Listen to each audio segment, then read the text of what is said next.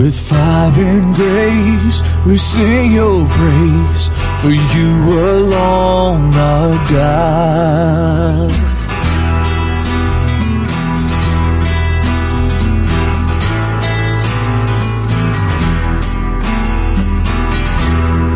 Who is the man that will climb this mountain? To him who sits above all things.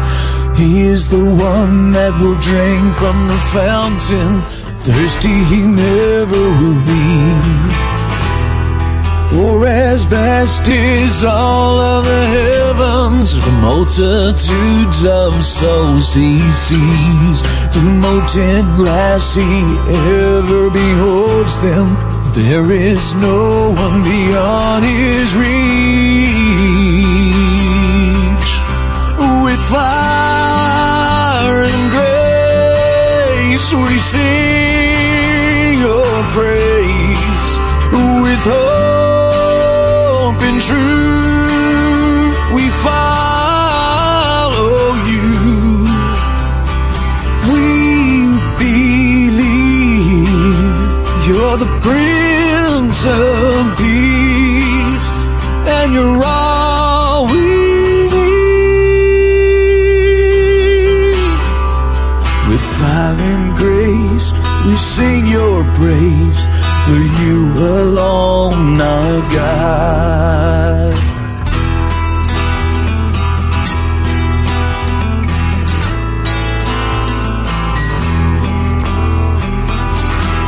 I lay my life down on the altar, the present, the future, the past. God, you laid all the foundations, gave me a faith that lasts. Consume all my heart in your presence, eternally burning in love. In the Holy of Holies, I will praise you, we will worship you.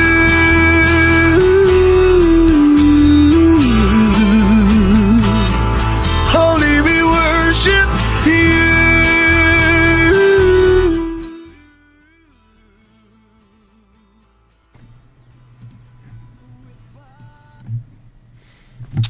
Hello everybody, how are y'all doing?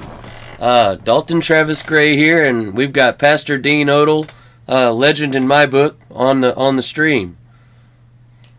Well, good to be here, man. Thanks for having me. Yes, sir. It's an honor to have you.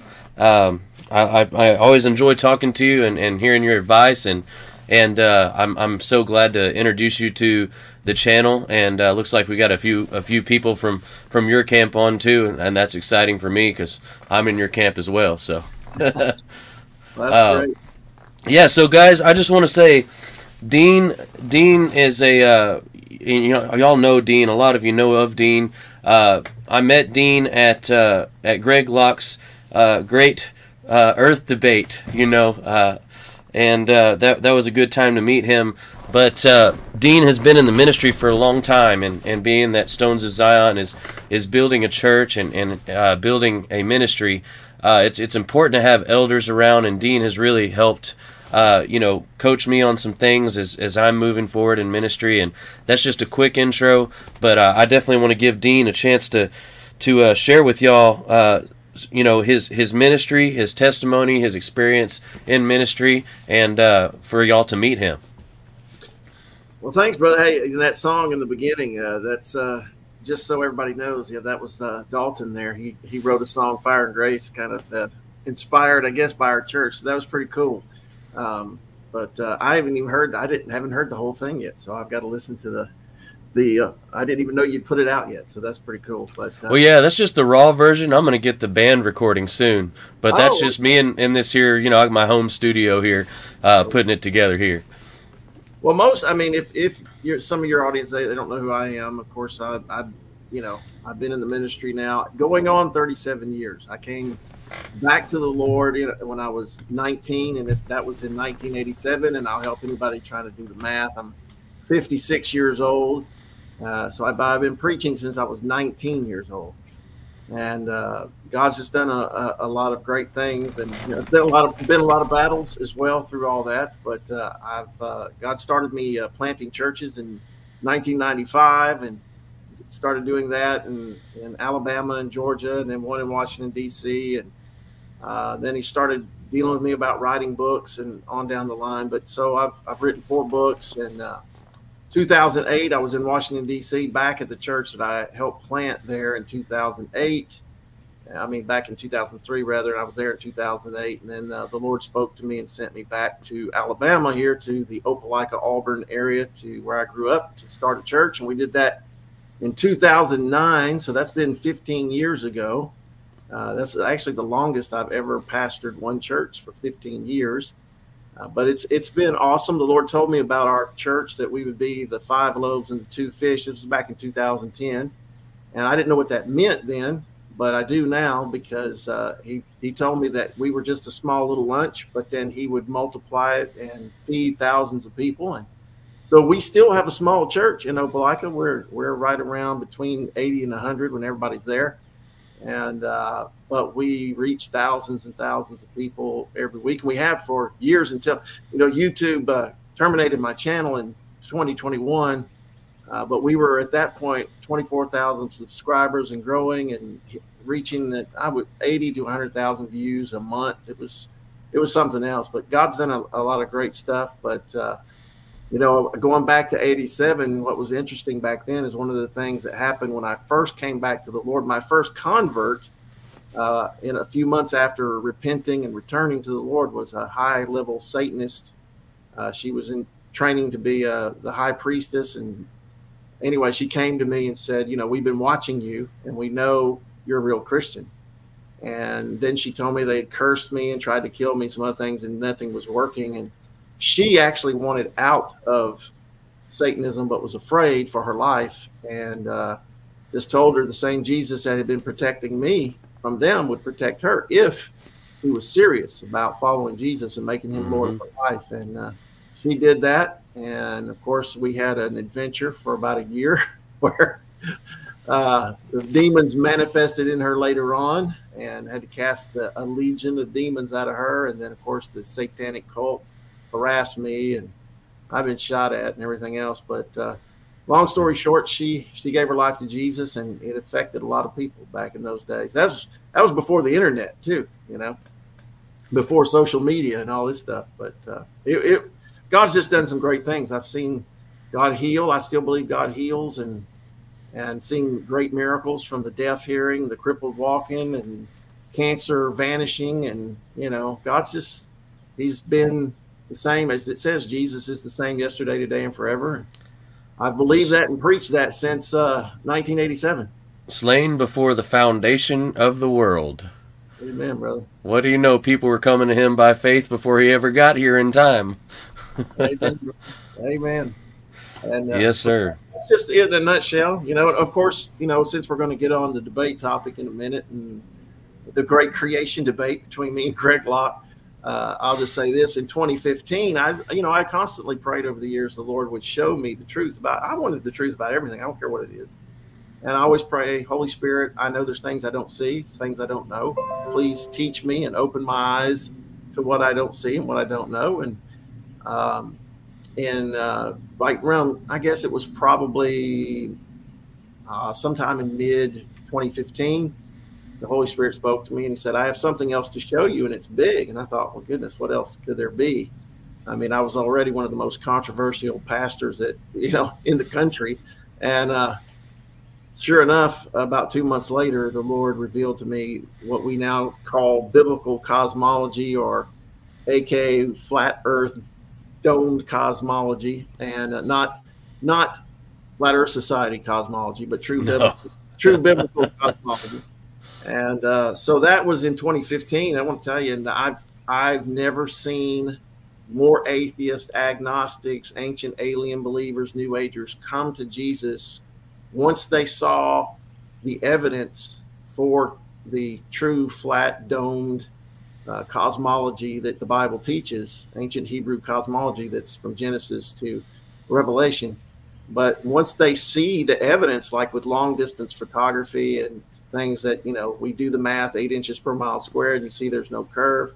And you start finding out that the sun and the moon are much closer and they're lights just like God said they were, and on down the line. But I've seen more atheists come to Jesus since 2015 than I did in all the years before in the ministry. And I used to preach on college campuses and debate atheists and agnostics and people. And, yes, we'd see 1 or 2 here or there, but we have seen droves. I have testimonies galore. In fact, one chapter of my book on biblical creation, I dedicate the entire chapter to atheists and agnostics that have come to Jesus through the truth of biblical cosmology, flat earth. So that's, and I will say this, it's a revival that has taken place outside of your average mainstream church. Most of them don't even know about it, that all these people have been getting saved outside of that whole arena. But I know it's highly ridiculed and highly persecuted and highly attacked, but I would never go back. Like I said, I've seen the truth in the word. I've seen too many people come to Jesus through that truth. And it's actually been a great revival. I agree. Something about when people come to him through that I've noticed is that they never are letting go. Because, once you realize that our entire fundamental reality has been part of the Bible verse that says he will deceive the entire world. The Bible's not lying about that when it says that. When you realize that we've been deceived on that level, and you realize how true each word is in that book, people who come to him through that truth, it's like fighting words at that point, because you realize how much of a lie that we've all been bought into, and you never want to look back. Yeah, I tell you, when that particular, I was born again at 11 years old and had a powerful born again experience. I was enveloped by the glory cloud of Jesus, and I encountered him. But of course, I never learned, what it meant to walk with him. I was in this little Baptist church, and, they didn't know what to teach me about any of that stuff. They don't teach you about hearing God's voice, for sure. No, and my dad got saved in the same time period that me and my brother did, and my dad was reading the Bible, and he got to the book of Acts, and he went to this Baptist preacher that he loved, that we got saved under, and said, hey, what about this baptism of the Holy Spirit, this gift of tongues and all this? And that Baptist preacher said, we don't talk about that, and slammed the door in his face. Now, he was a baby Christian, and that sent him down a bad path for the next, 10 years or so of his life. And but when I came back to Jesus and the Lord, I couldn't go to church for the first year, so I was just reading the book. And I got to the book of Acts, and I said, well, Lord, if they needed this, then I need this. And I prayed and received the baptism of the Holy Spirit with the evidence of speaking in other tongues. What was powerful is that was in 87 when I went to visit my dad. He was living in Oklahoma in 88. I knew for some reason I was supposed to share that with him. And when I shared that with him and said, Dad, this is what you were getting close to finding. And I laid hands on him and prayed for him, and immediately he was filled with the Holy Spirit, began to speak, tears just running down his face. And that was just powerful. But so we've been there. I've been in the Baptist. I've been in the Lord made me go to a Methodist church for 2 years. I've been in the Assemblies of God and Church of God. I've seen a little bit of everything when it comes to Christianity. I've been among some of the charismatic leaders that are now off base, and I've seen a lot in the last 36 plus years. And but Jesus is still the same Jesus, no matter how much counterfeit or opposition comes to the Word of God. It's all still true. Amen. Yeah, it's funny you say you've been through so many denominations. I was raised Catholic.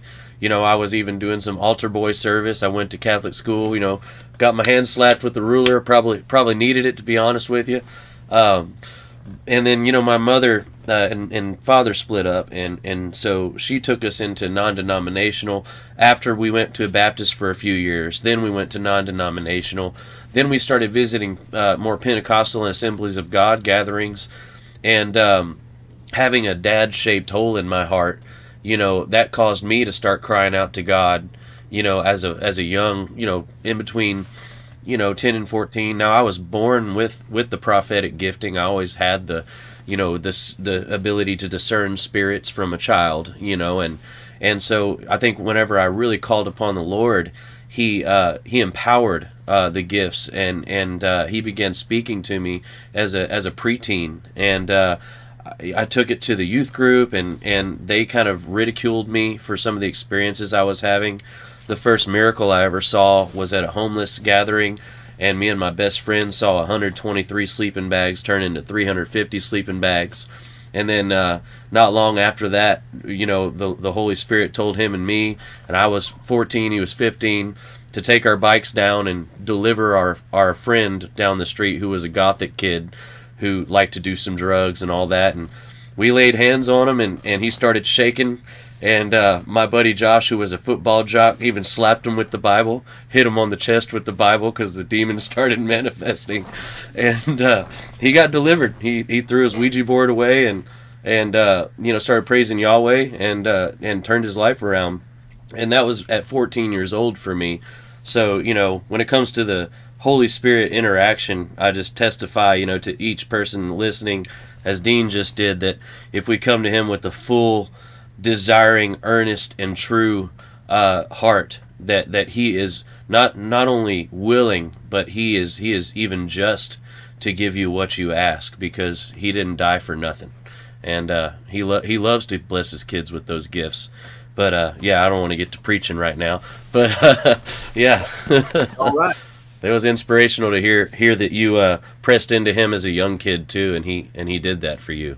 Oh yeah, that's what I it's kind of hard to fathom, because I look back and it was like I was just 19, and man, you know, started casting demons out of people and hearing from the Lord, word of knowledge, word of wisdom, the gift of prophecy, you know. And I mean, I didn't even know what to call those things. I remember the Lord started showing me stuff about people and giving me discerning of spirits. And yeah, and then what's wild, you know, that first year, I worked with a guy, was a spirit-filled guy and true Christian, and he got me hooked up with stuff like Leonard Ravenhill and Keith Green and David Wilkerson. And, you know, I mean, I got the good stuff in the beginning, and that was really good. But I was reading the Bible every day and praying, and that's all I knew to do.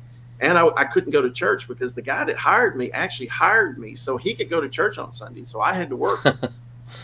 But that was nice. One of the best things that ever happened to me, because that first year of coming back to Jesus 100%, I didn't need any indoctrination from any denomination. I needed to just know the scriptures and know him.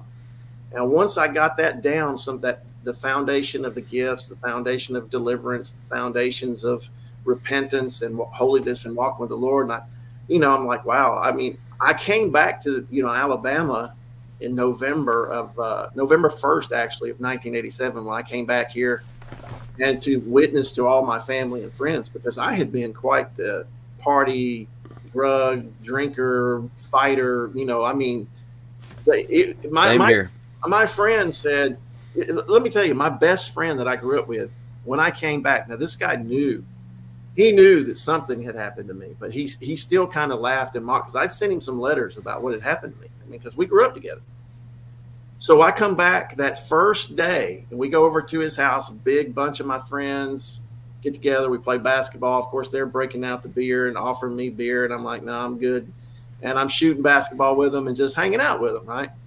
Later on, like a week later or so, my friend Craig that I grew up with, he said, and he didn't have churchianity. He didn't have, Christianese.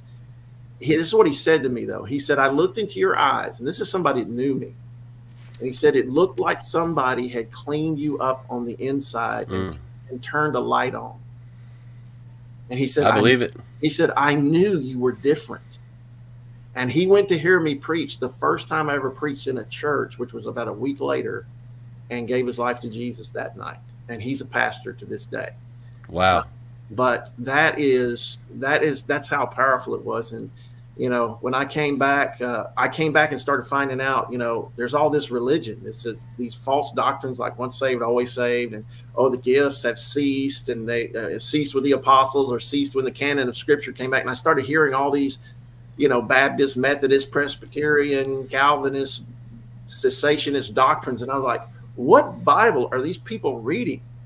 I was just, I tell you the truth, at 19, 20 years old, I was in shock that the church world didn't just believe the book. I mean, we're going to get to some of these false doctrines and maybe just hit a laundry list a little bit later. But I'm with you. I never could fathom how people could shun, because I was experiencing the Lord even as a young man, these actual real encounters with the Lord. And I could never fathom that people who say they believe in him do not understand how alive he is, because he's the living God. And not only that, it's, to me, coming from that place of kind of needing a father figure, when I found him and he started speaking to me, it was really my most treasured thing I had. And so for anybody to ever come against that, I think that's probably why he's put me in the place I'm in, is for anyone to come against his voice, to me, is, I don't want to say fighting words, because I really don't like, I'm not into fighting or anything, but I will say it's a large infraction to me, because the whole Bible is a book of people who all heard from him and all had consistent encounters with him, and they tell us in Bible school growing up that we should look up to these guys. But for them to say that in one breath and then say he's not doing those things in another, I don't even know what to call it. I know what it is. It's the spirit of Antichrist. It's the one that resists the Holy Spirit. It's blasphemy against the Holy Spirit if you do it your whole life. So I don't really like that. But right. People just need to, we come to him humbly with a childlike heart. He is faithful to show up, right. and if we repent, Right. He promised. He said if he would, and I read this past Sunday, Jesus promised in John 14, if we would keep his words, we would walk with him in obedience, that he would manifest himself to us. And then he promises that he would send his Holy Spirit and he would speak to us and lead us into all truth and show us things to come. And, I don't even understand a Christianity that doesn't believe that Jesus said, my sheep hear my voice and they follow me. I mean, to me, yes, the scriptures are number one, and that's what we go by. But like I've told people, when I was in Washington, D.C. in 2008, there's nowhere in the Bible that says, Dean, go back to your hometown, back to the Opelika, Auburn area, and start a church there. That's not written in the Bible. So how would I know to do what he wanted me to do if he couldn't speak to me, and then by the witness and peace and presence of his Spirit, let me know, give me assurance that it was him? And, I tell people all the time, it's while the Lord's, give just an example. He speaks this to me. He tells me that the church actually that I had started, but then there was another pastor, and I went to work there. So they were paying me a salary, and I had a 2-year contract. Then I started finding out there were serious moral issues in that church. So I started to confront them. And I said, Lord, when I confront these things, they're going to fire me. And he said, yes, they're going to fire you effective on November 30th. And when they do, I want you to go back home to your hometown and start a church. Well, I kind of put that in the back burner. That was never spoken out loud. I never said not a word to anyone, not even my wife. I just put that in the back burner and said, okay. No joke. About a week later, I get a phone call from a friend of mine that lived here in the Auburn, Opelika area. And he said, if you ever came back here to start a church, I know a group of people would be interested in you. And I was like, wow, okay. And then sure enough, I fly home. My wife is still in Georgia. She's getting ready to move to D.C. I fly home to Georgia. At the time, we're living just south of Atlanta. And I fly there for Thanksgiving with a round trip ticket to go back. Even though I had the Lord telling me November 30th, they're going to fire you. Sure enough, no joke, right before I flew back home, the next day I was supposed to get on the plane to fly back to D.C. I got an email. I still have the email where they said, we are firing you effective November 30th. You're terminating our contract with you.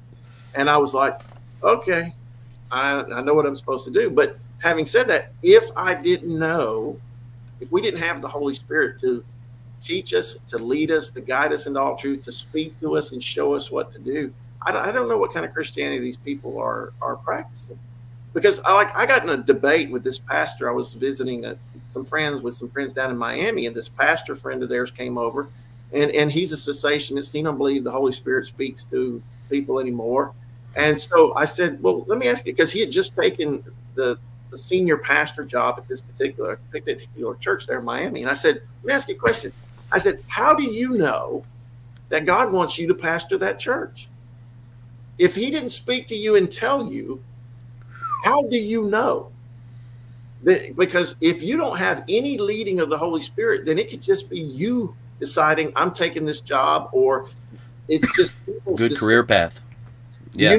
You know, he had no answer for me. You went straight to the heart. The Lord gave you the right question because you went straight to the heart before he ever went to seminary, aka cemetery. To get all of the spirit sapped out of him. Maybe he did have a earnest desire that caused him to go into it, and your question probably caused him to lose a few hours of sleep, honestly. I can tell you he got really quiet, and pretty much our discussion didn't go much longer after that because he had no answer. Yeah, he's not used to hearing things from that place. Right. But that to me, again, I tell people all the time, one of the main messages I have preached for 37 years, man, going on 37 years, is we must all seek the Lord Jesus and hear from him and do his will for our lives. That's the most important thing in the world. Of course, living our lives according to the scriptures, yes, 100%. And then finding exactly what he wants us to do and doing that. And being willing to, when he says it's time to lay that down and go do something else, to be willing to, like Abraham, who heard the Lord, go sacrifice Isaac, your only son. And as he obeyed and got on that mountain, and then the Lord speaks to him and says, don't do it. It was just testing your heart. Now go do this. We've got to be able to be the children of Abraham and be like Abraham. And yes. Hear his voice and be led by his voice. And in his voice, if it's truly the Lord God Almighty speaking to us, he will never tell us to do anything that's immoral or contrary to the scripture. Never will. No, and concerning sacrifice in general, multiple times in my life, he's asked me to literally just burn it all, to lay it down. Every time I've laid it down, he has taken it from me, watched my reaction, and I know he's watching, and then he's restored it to me in a better manner. And it's not even like he wanted to take it away in the first place, but he wanted to see how far I was willing to go. And every time it's done nothing but deepened everything that I've laid down. And the fire of the altar cleanses everything we put on it. So it's actually a blessing to sacrifice. That's what maturity ends up beginning to teach us, and I'm learning every day. But sacrifice is beautiful, truly is beautiful. Yeah. Well, here's the thing that I think a lot of even ministers don't think about is that even the ministry, maybe what the Lord has us doing, there's a point where it can become an idol itself. And the Lord will sometimes say, okay, lay this down. I love the story how, God used David Wilkerson to start one of the greatest teen rehab ministries that's ever been, Teen Challenge. I mean, they had an 85% success rate in getting people off the street, off of hard drugs, and getting them to walk with Jesus and stay free. And here he builds this massive, successful Teen Challenge ministry, and the Lord speaks to him and tells him, put it all down and turn it over to the Assemblies of God. And then had him leave the Assemblies of God and say, basically, y'all run it. It's yours. I'm done. And go seek him for 6 months to find out what the next thing was. And that's when God spoke to him to start Times Square Church. But that's what I'm talking about. He was just a pastor, a small Pentecostal pastor in Pennsylvania with a little bitty church. and he opens Life magazine and sees all the gangs and the violence and the drugs and everything that was taking over New York in that time period. And the Holy Spirit moved on him, go preach to them. We a lot of people know that famous story, the cross and the switchblade, but you think about it, it was all because a man was willing to pray and be led by the Holy Spirit and be used by the Holy Spirit. And like I said, there's nowhere it says David Wilkerson, go preach to the gangs in New York. But the Holy I know a place where it says something that just trumps all of those people who say that, though. It says, all the books in the earth could not contain the works that our Savior performed for the people. And, that alone, it's like, I would pose that as a question back to them. So I guess Jesus didn't do any of those works because they're not solo scriptura guys. Right. And look, I know both you and I, we've talked enough, and we know, we're both all about the scriptures and doing things according to the scriptures and being faithful to the word of God and to sound doctrine. But again, that means if we're going to do that, that means we also are not going to shut ourselves off to what it says about the Holy Spirit, gifts and leading and supernatural things, casting out demons, speaking with new tongues, unknown tongues, interpretation of tongues, the gift of prophecy. I had to explain to somebody today, just because I said, I'm going to be on with Dalton Gray, a fellow brother and prophet, and they're like, you think you're a prophet? And I'm like, you have a problem with that? Well, there's such a line there. Of course, I've never seen you walk in a room and say, I'm Prophet Dean Odle with, the big old badge, like some of these ultra Pentecostal churches do. And I don't do that either. But I am definitely convicted of the Lord, especially now that I know that my life is consecrated and I'm walking fully in the calling. It's like the Lord does not want us to shy away from the fivefold. If it were his way in the modern church, we would all know who we were in Christ at all times, and we would not be ashamed to just be who we are and accept our brother for who they are and help each other grow in each of our callings. Well, listen, we know that I will call it the extreme charismaniac church world has gotten off in all those, they're about titles and they're about all this stuff, but just because they've gotten off into error and created this whole prosperity gospel and all this other nonsense they've done, it still doesn't diminish that Ephesians 4 says God has given the church apostles, prophets, evangelists, pastors, and teachers until we come into the unity of the faith and the knowledge of the Son of God into a perfect man. Well, I ask everybody, is the church unified? Are we in unity? Are we a perfect, mature body of believers yet? No. So then that means he said until then. So that means all of these ministries, apostles, prophets, evangelists, pastors, and teachers, is still for the church. And then you read the book of Acts 13, there were certain prophets and teachers in Antioch. You read that there's at least mentioned 23 apostles mentioned in the New Testament. Well, not only that, over in Antioch, it says that's the first time they used the term Christian. So the first thing that happened in Christianity, according to Scripture, is a bunch of prophets walk on the scene and warn of a famine. And they didn't call them doom and gloomers. They listened to them. And guess what? They all were fed because they listened. And they said, look, hey, here's Agabus the prophet. Here's Philip the evangelist. Here's, Paul the apostle. Here's Barnabas was an apostle. He was called the apostle. So, again, it's not about trying to be something. It's just trying to do what God's called you to do. And, at one point or another, when I first came back to the Lord used Jeremiah chapter 1. And just one night I was reading it, and it was like the Holy Spirit poured a warm bucket of oil over my head. And it just went down, and the Lord spoke to me as I'm reading Jeremiah chapter 1. And he tells me that he had called me to be a prophet to the nations. And that here I am 19 years old when this is happening. And I'm saying, Lord, I'm too young to do this. I don't even know what this means. That happened to me too at 19. That's when it happened. And what did Jeremiah say? I'm a child. I don't know how to speak. I don't know how to do this. And the Lord said, you know what? You'll speak to who I tell you and who I send you to speak to.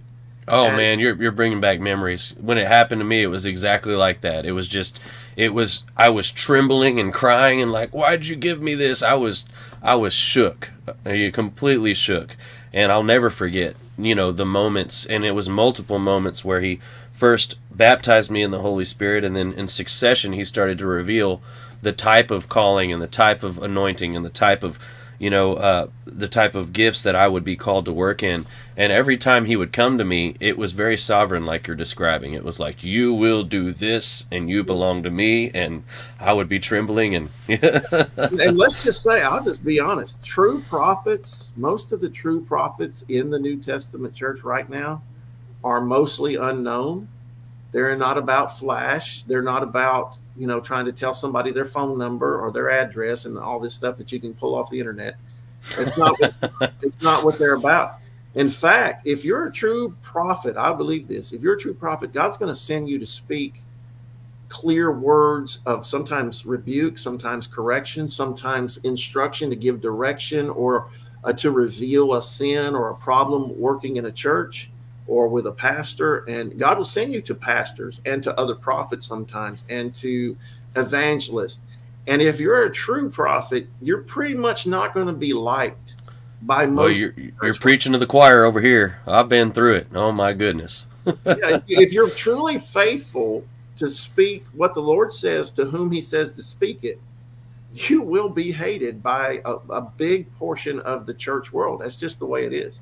You won't be loved. You won't be on, they won't be having you on, Daystar most of the time and other things like that. They were about to have me on one of those big ones, and the guy called me 3 days later and said, we can't have you on here, because he watched some of my words on my channel, and the words are sovereign words, and I don't think they believe in sovereign words anymore, because there's a difference between, obviously, a conditional word and a sovereign word. Right. And the Lord oftentimes gives me sovereign words, especially even in personal prophecy. It's like, hey, you did this in your past, and it's still on your account with God, and you've never dealt with it. And normally, if you say it in love, the person will immediately be moved in tears, and you can insert the Holy Spirit there, and then from that point you can move, and powerful healing comes and forgiveness comes, because administering the forgiveness of Christ is part of the priesthood, and bringing that forgiveness to people. And so when we do that, the breakthrough comes, but it's things that your average person would not want to bring up, because it's often awkward. It takes a lot of courage to say these things, and it does cut straight to the heart, because it's actually the real word of the Lord, which is truly a sword. And to do surgery, you gotta do a few cuts, and the word of God really does do that. And obviously, learning the skill of bringing the healing with the word is a process, but. I'm not one of these that will ever water down or sugarcoat the word. I've read too much Ezekiel and Jeremiah for that. So, and like I'll give you, the Bible says in 1 Corinthians 14 that the gift of prophecy is for edification, exhortation, and comfort. Okay, well, edification is to build up, to encourage, to strengthen. Exhortation is actually to call near to Christ, and that means whatever's getting in the way between a person and Jesus, you're to expose that, and then tell them, hey, get this out of the way and come nearer to Jesus. And so that's not always a pleasant thing, but it's also to comfort people. Like, for instance, I had a lady, this was years ago. This was, probably 97 or 8, somewhere in that time period. And I was pastoring in Montgomery, my church I started there. And I just preached. I don't even remember what I preached that morning, but I gave an altar call, and I was praying for some Christians that came forward. And I'd never seen this lady before. She was just visiting from Atlanta. Never seen her or her husband. I don't even know how she found our church to come to. I really don't know. And she came forward, and I walked over to her. And when I laid hands on her, immediately I saw a vision. I had my eyes closed, and I saw it in my mind. I guess you'd say it was what's called a closed vision. Open visions, when your eyes are open, you see something. But I saw her standing in a grocery store aisle, and being afraid to talk to people about Jesus. And I said, I see you standing in a grocery store aisle, and I see you being afraid to talk to people about Jesus. And the Lord wants me to tell you to go ahead and be bold, step out and start telling people about Jesus, especially as he moves upon you. But don't be afraid. The tears were rolling down her face. Now, I have no idea what's going on here, right? Well, come to find out, before she visited that morning, she had prayed to the Lord and told her husband, where are the men of God anymore that hear from him and minister basically to God's people? And so what I find out is, after I'd gone down and prayed for others and came back to her, and she testified, she said, I just took a job as one of those people in the grocery store aisle that gives out samples to people. And wow. I have all these people coming up to me, and she was a very sensitive Christian. She was sensitive to the Holy Spirit. She said, I'll feel this strong burden to talk to somebody that comes up to me about Jesus, but I was afraid of losing my job or offending people. And she said, I was asking the Lord, do I speak or do I not speak in this, in the workplace? And she said, you answered the question I'd asked the Lord. And that encouraged her. So see, it comforted her. It encouraged her. It exhorted her to do what the Holy Spirit was leading her to do. And that's one of the purposes of the ministry of prophets and of the gift of prophecy. Amen. It's to help the body become what it's supposed to be. All of us need that help. Bringing the awareness to people of the living nature of God and the fact that he wants to speak with them and he intimately cares for their personal details is a beautiful thing. And I love, more than anything, like out of the whole prophetic ministry, one of the top things I love to do is help people to learn to hear God's voice. Because, you know, a true prophet is going to empower people to get closer to him personally. The charlatans act like they have some special revelation that you've got to go to them. And by all means, I believe apostles and prophets do carry some power gifts more commonly, but I believe all those gifts are available to everyone at all times. Well, that's what Paul said. Yeah. He said, you all may prophesy one by one. Yeah. I mean, I was reading that in 1 Corinthians 14 today. I was like, you know, it's not limited. Just because someone's called to be a prophet, you know, they're just going to do some of these things more frequently. And they have to serve more. The least is the greatest. Right. As in, you know, if you're called to a certain office, you're signing up for extra sacrifice. And a lot of people don't realize that you can't have one without the other. You know, God has to beat you up. And I know he's beat me up in my life. Brother, I'm getting beat up right now. I can tell you, I've been going through one of the biggest fiery trials of my life in the last few years. So, you know, I'm even sitting here talking to you by the grace of God. You know, I mean, I've had a physical issue where I've lived in pain basically for 3 years. It's interfered with my sleep. And yet in the same time period, God's had me pray for people and cast demons out of people, and people have been healed of stuff while I'm dealing with this. But sometimes we have to walk through certain fires and God doesn't immediately relieve the issue. So, and I think that's what I'm saying when you're saying that, yeah, true fivefold ministry is not, I'm the big shot. It is literally, you just have a heap more responsibility put on you, and you're going to be held even more accountable. But all of God's people can hear his voice, be led by the Holy Spirit, and have the gifts of the Spirit operating them. They may not be, are all prophets? No. Are all evangelists? Are all apostles? Are all teachers? No, not everybody has the same gift emphasis, but we can all walk in the same leading and revelation and experience with the Holy Spirit. I believe that 100%, man. And that's what I encourage. I was going to say, I encourage people all the time. That's what they need. For instance, people are so hungry for a church. All the time they're saying, I want to move to Alabama and go to your church. I said, no. I said, you make sure that you hear from the Holy Spirit about that, because I don't want you to come here and it not be what God wants for your life. He may want you to stay right where you are. He may have somewhere else for you to go. I don't know that. you've got to figure that out between you and the Lord. So yeah, at Stones of Zion, we're building a refuge, and there's been miracle provision. We're going to the mountains. We're not going to be too far from you where we're going. And I was called to do this at 19 with an angel visitation, and the Lord is bringing it to pass, and He's brought the right people. But people call me kind of out of fear of some of the things we know are coming, and especially people who follow real prophets and real prophecy.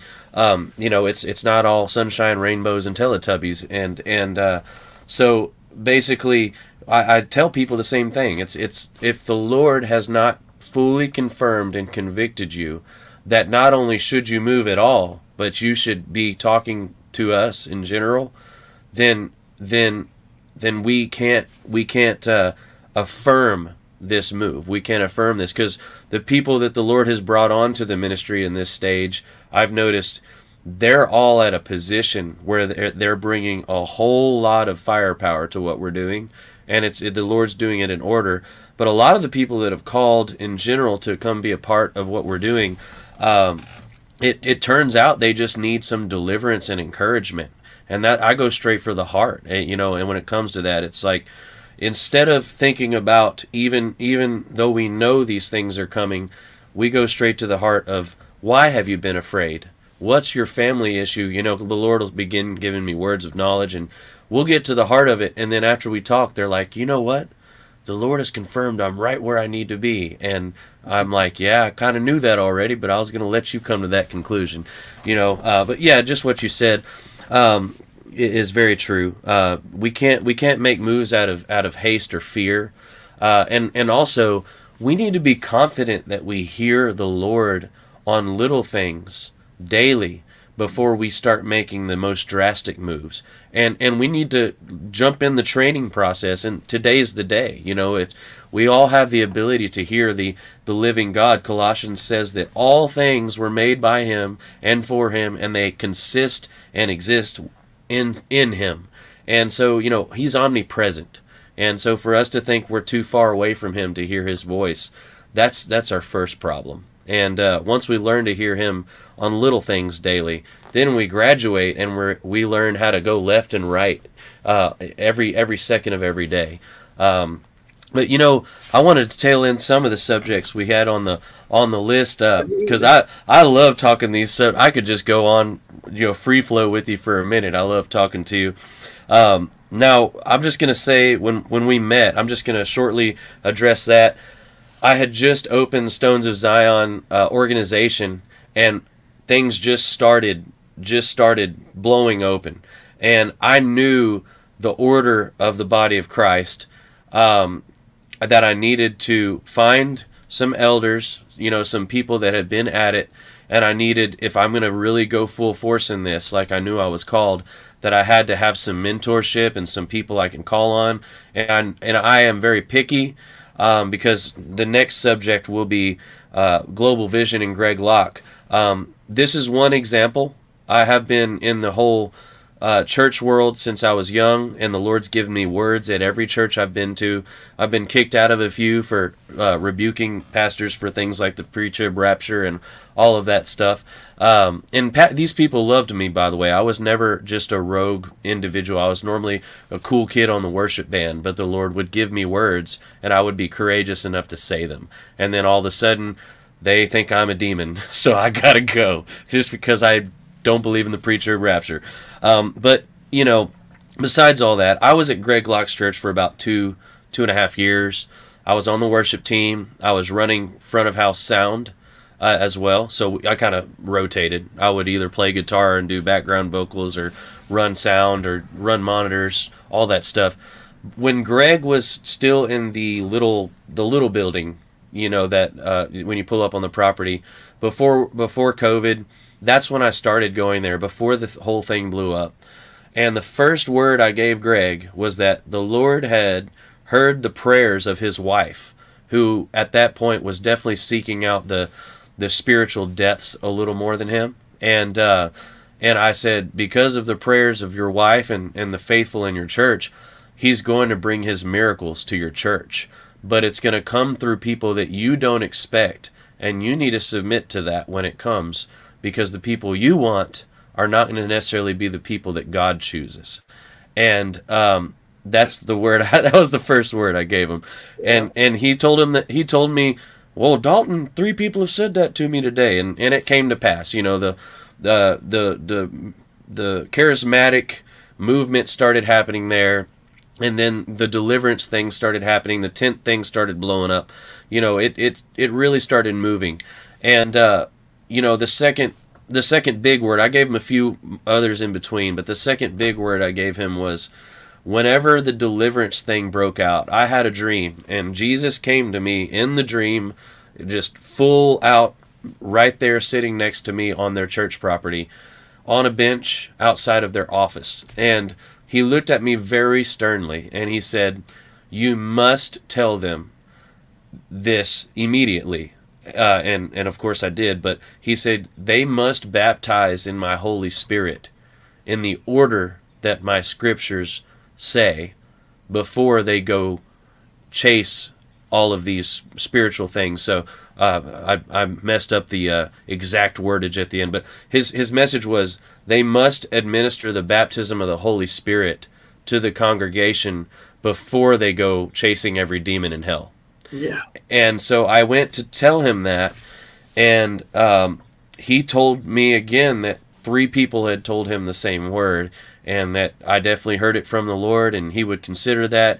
But I stopped him. I said, well, Greg, you can't miss the second part of what I said, is Jesus was stern when he said this, as in, if you do not do this sacrament, which the early church treated that as a sacrament, of the baptism of the Holy Spirit, if you do not put that in force and teach that before you tackle the demons, it's going to end up happening, but it's going to start being disorderly. And it started to be disorderly, you know, and at that point I didn't go there anymore. I do love them, and really the hatred and the vitriol that happens in the body of Christ, the Lord's rebuked me for, you know, even any pride and arrogance I've ever had. So I just want to say I love Greg Locke, and I've seen him be humbled over and over.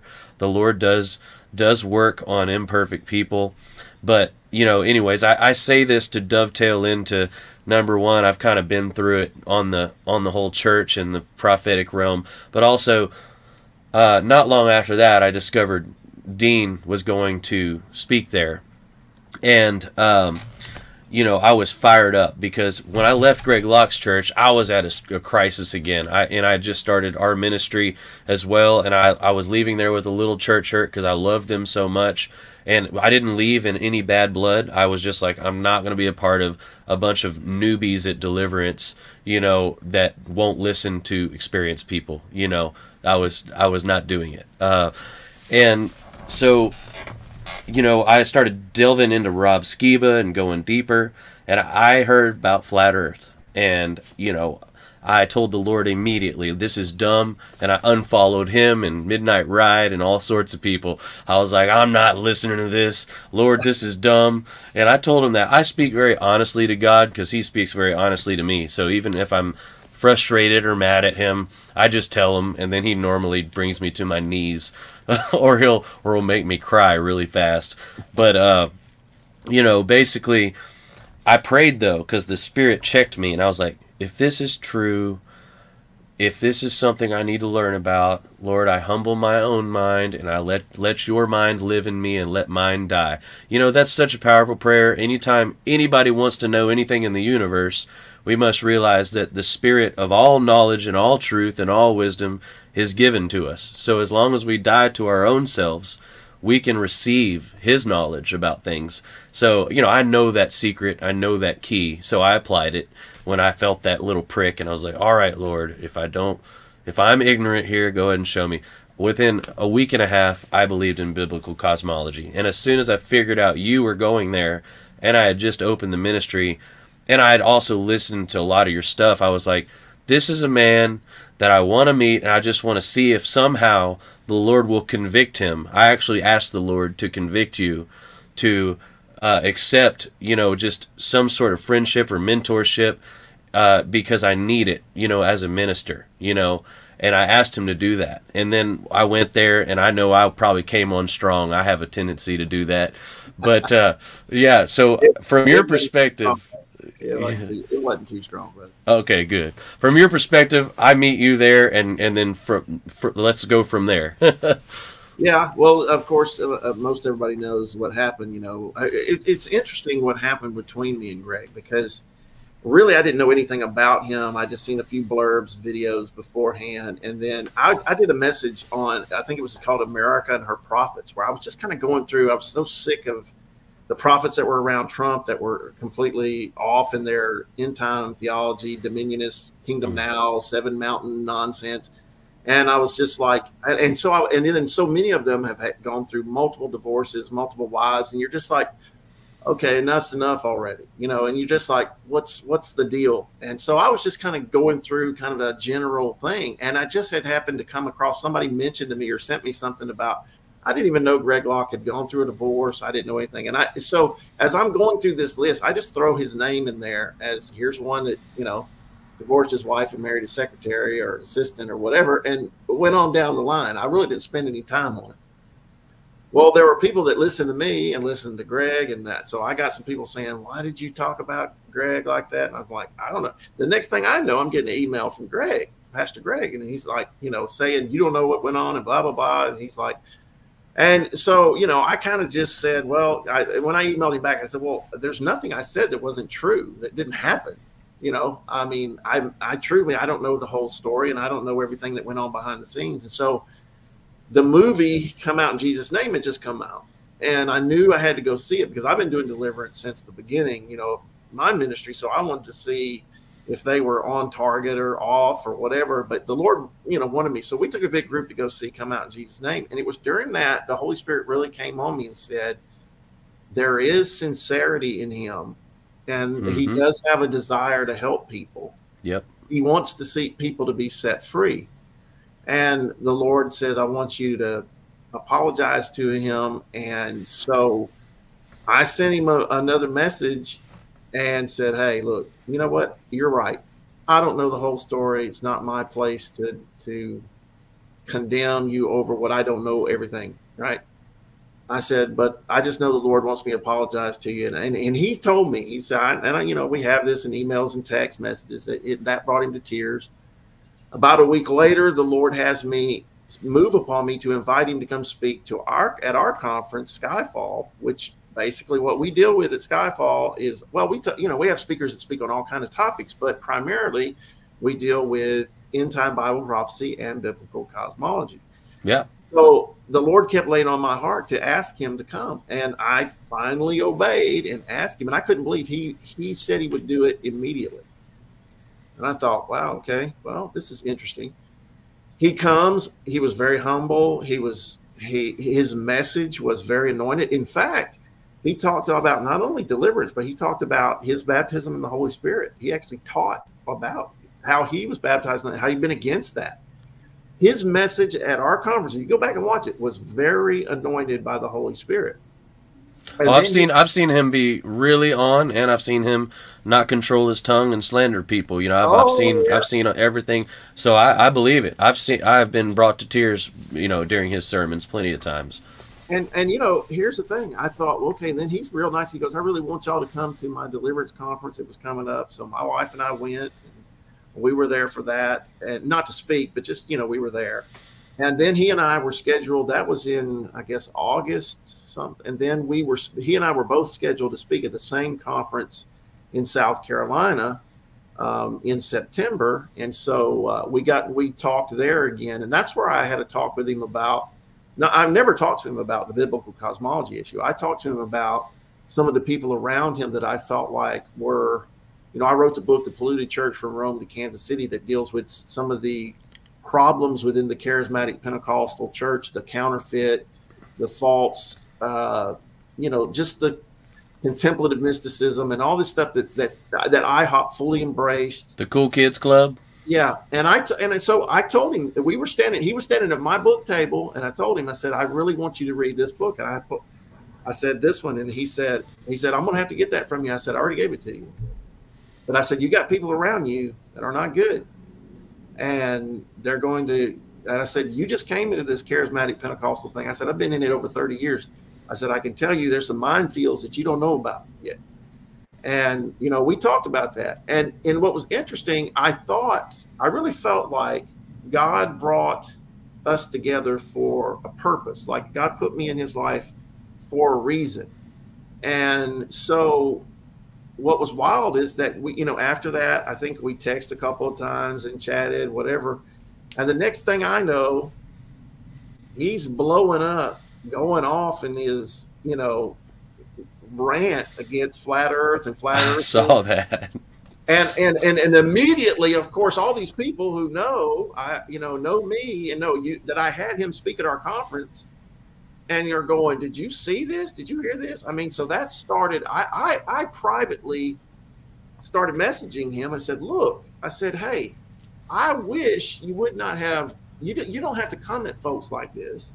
I said, you know, that I'm one of the pastors and one of the foremost teachers on this. And then I put out a book that's got nearly 500 pages. And I said, and I've been studying this and preaching on this stuff for the last 8 years. I said, we could have had a private conversation first. You don't have to agree with me, but you don't have to come at people like this. You can try to understand where people are coming from on what they believe the scriptures teach about this.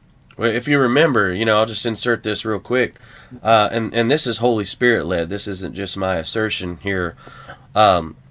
His son is the one who brought it to his attention, and I believe his son was truly truth seeking, and the Holy Spirit put it on my heart that through his son he was trying to bring that truth to Greg. Out of the mouth of babes, you know, the foolish to confound the wise, you know, that sort of thing. So one of the comments he made in his rant was that his son's not worthy to preach to an outhouse, yeah. and that was in regards to that that his son was trying to bring him this truth, and you know, I bring that up just saying that that's where my heart was pricked. I was like, man, you're gonna put your son down when God was trying to use your own son to bring you this truth because he had an open heart. So yeah. that bothered me a little bit.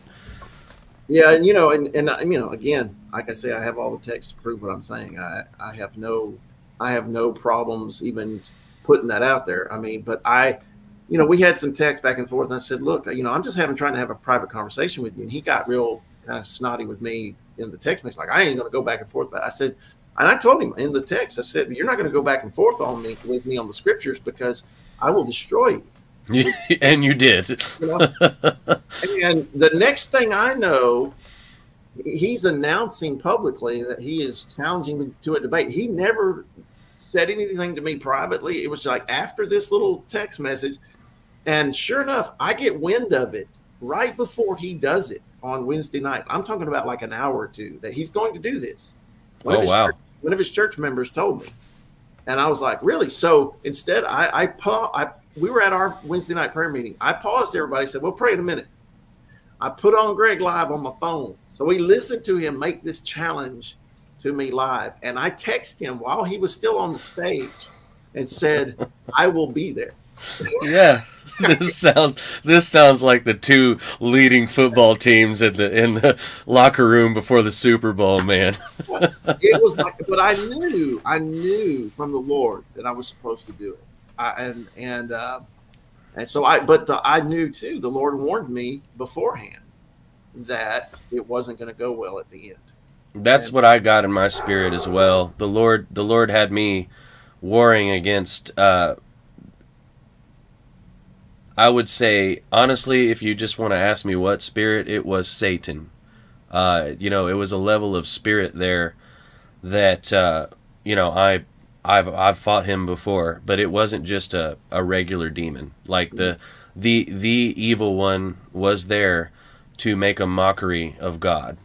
And I knew he was there. I sensed it beforehand, and I was having chest pains and, you know, doing the prophetic spiritual warfare the whole time. I was also physically attacked by one of his church members when I was there. I never told you about that. Wow. But nothing against him. It was not his fault.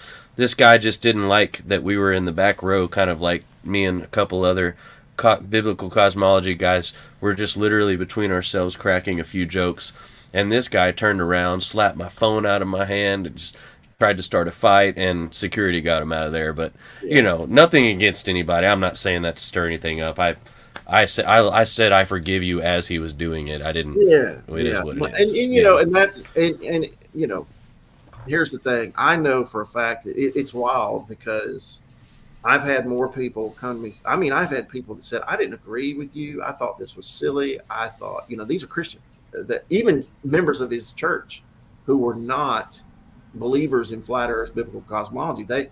They said, after we heard your presentation, we see it's biblical. And I've had more people say, I watched that. And they said, yeah, they even told me what Greg's part was torturous to them. But they said that I laid it out so clearly from the scriptures. And I left out tons of my slides that I had. I know how much you left out because I've watched everything you've done. And I knew what you were about to get to. And he wasn't gonna like that either. No. And you know what's interesting is he talks about he used the Bible and I didn't and all this baloney. People counted and said that I use 40 plus scriptures and he used 5 or 6. I mean, and none of his were translated and broken down correctly either. No. And so, you know, I knew going in, I was completely confident and knew that biblically I was going to destroy him, that he had no ground to stand upon. I even warned him ahead of time, it's not going to go well because you don't even know where we're coming from. And I said, you know, it would have been better for you to just take some time and learn a little bit before you decided to do this. But anyway, long story short, what made me mad though was I think that there was people around him that planned a setup and really planned to like January 6th us as that's exactly what the vibe I got. Yeah. And because the press release that they released afterwards saying that our people were out in the parking lot smoking dope and running into cars and they had to call the police was all lies. And we have, first of all, we only stayed out by my truck and by the front door for about 15 or 20 minutes. I was there. Yeah, there's videos of multiple people who were live streaming out there. We talked for a minute, we prayed together, and then we all left and went over to one of the hotels. I can't remember the hotel lobby, the Marriott or one of them. And we all hung out, that people that wanted to hang out afterwards. So when they released a press release, basically not putting, first of all, there was, our church members all had on the same shirts or hoodies that had the same logo on it. We had, we know none of our people that either we invited or was with us did any of those things. Nobody got aggressive. Everybody just walked out with me. And now there were flat earthers who were there who are unsaved, and some of them got loud, but nobody charged the stage. I mean, goodness, they've got guards with AR-15s. Nobody's charging the stage. Yeah. And so all of that, when that press release was put out, I told him, I said publicly, that this is just slanderous lies. None of this happened. So to preach and see a fellow minister work in the gifts of deliverance and healing and the wisdom that I know you carry, and then despite even a disagreement like that, which is non-salvational, and that was stated by both of you beforehand. But to act like that, it's a large infraction against the Holy Spirit, and the Lord is real serious with me, because when you're slandering your fellow brothers and the work of God and their lives, even if you don't understand it, it's better you keep your mouth shut, because every word you speak, every idle word, you're going to be held accountable for, but especially every non-idle word where you are intentionally saying something about somebody, and you might actually just simply be speaking against God himself, because if the works a brother is doing are the works of God, you are actually speaking against the Holy Spirit, even if you don't understand it fully. Yeah. And that's why we must be careful, and we must err on the side of caution with our mouths. I think that's what bothered me the most. And I contacted him afterwards, and I said, I said, look, I know for a fact that there was nobody, none of our group that was outside afterwards were smoking dope in the parking lot. Nobody's running into cars. I said, but you didn't put any difference between our group, the Christian group, and the unsaved group. Some of them could have done something that I didn't know after we left. I don't know. But I said, you didn't put any difference. You basically threw us all under the bus with your press release. Charisma Magazine picked it up and shared what you put out. And I said it was a lie. It was a misrepresentation, and it was a slander. So I have a text message from him about a week or two, well, probably about 2 weeks later, where he apologizes and says he apologized for calling me a Bible denier. He apologized for unkindness he showed. And he said, I ordered the media and everybody to take down those press releases. And so they removed them all, but he never put like a correction. He never said these things were not true. He never made the correction. Now, this is what really irritates me here. All right. So just a few weeks ago, I find out that he goes on Encounter Today. Yep, I saw that. And which is a podcast that has 500,000 subscribers on YouTube. He goes on there and actually doubles down on, it lets him play the clip where he's calling me a Bible denier, makes the false accusation. I threw the microphone at him, which I did not. He knows I didn't. Well, yeah, I think you have a better football arm than that. I was a quarterback from Pee-wee to college, and if I really threw it at him, it'd hit him between his eyes very, very hard. So I'm sure I still can throw a football. So I was like, you know that these are lies and misrepresentations. And I said, and you so-called, and I sent him a text after the Encounter Today thing. I said, you apologize for these things, and then you slander again using the same things you apologized for. You put them out again. And I said, I don't understand what's going on with you. I said, but I can tell you one thing, that you've become a liar and a slanderer, and you didn't keep your word. Because like he told us we could have 5 or 6 hours and all the time we needed. And then he acts like me taking 2 hours of when he told me I could have as much time as I needed, as if I took the time up and stole time or something. It has been a complete dishonest show he's put on. And I really feel sorry for him, because since that time, it's like he has flipped out. And I was just sent a clip of his sermon. I don't know when he did it, if he did it Sunday or last week, but somebody said, have you seen this? And I just got a clip of him basically publicly saying Kenneth Copeland is a satanic child abuser, and that he has pictures. I'm like, yeah, he called Joel Osteen a pedophile one time, and I prophesied that week at dinner. After I heard him say that, my gut sank, because I knew it wasn't true in the Holy Spirit. Joel Osteen might be he might be the appearance of greed may be in his life, and that's for God to judge. He's very inspiring if you listen to him, but it's not my cup of tea. But at the same time, I knew by the Holy Spirit that no, he's not a pedophile, and within 3 days, the tent was taken down by a tornado after that. So, that's enough. That's enough for me to know not to play with that sort of thing. Well, listen, I don't agree. Yeah. I don't agree with what Kenneth Copeland teaches, and I've got my own issues with him. But here's something I said. I said to the person that sent me that clip, I said, look, that's something you do not say publicly. Yeah, well, that's actually illegal too. It's even crossing into the American law, which is the law of the land. Slander and libel, accusation of a crime, a high crime, is actually a very serious ordeal for sure. Exactly. And I said to this person, I said, if he does have pictures, if he has incriminating evidence on Kenneth Copeland, then he shouldn't be talking about it from the pulpit. He should be giving that evidence to the police, and they should move forward with it. So what I'm saying is that right there is a complete lack of, what do we say? Candor? Yeah, well, a lack of not just character, but a lack of common sense, or it's almost like he's just unhinged. And I don't know what's going on. I text him about that when he did the Encounter Today, and I texted him and I said, I expected a response, because he normally would respond to me. Didn't respond. Week later, I said, so you're not going to answer me anything? Not a response again. And, you know, he's the one that said afterwards, oh, we'll get together and have coffee and da da da da. I mean, it's just been weird. But that is strange, and we are dealing with, you know, we don't fight against flesh and blood, and we could, I know if you and me talked off air, I'm sure we could identify the specific spirits present, and I already know a few of them that are involved in that, and not only spirits, but what people don't realize is, you know, when we curse our brothers, you know, there's obviously varying degrees of cursing our brothers.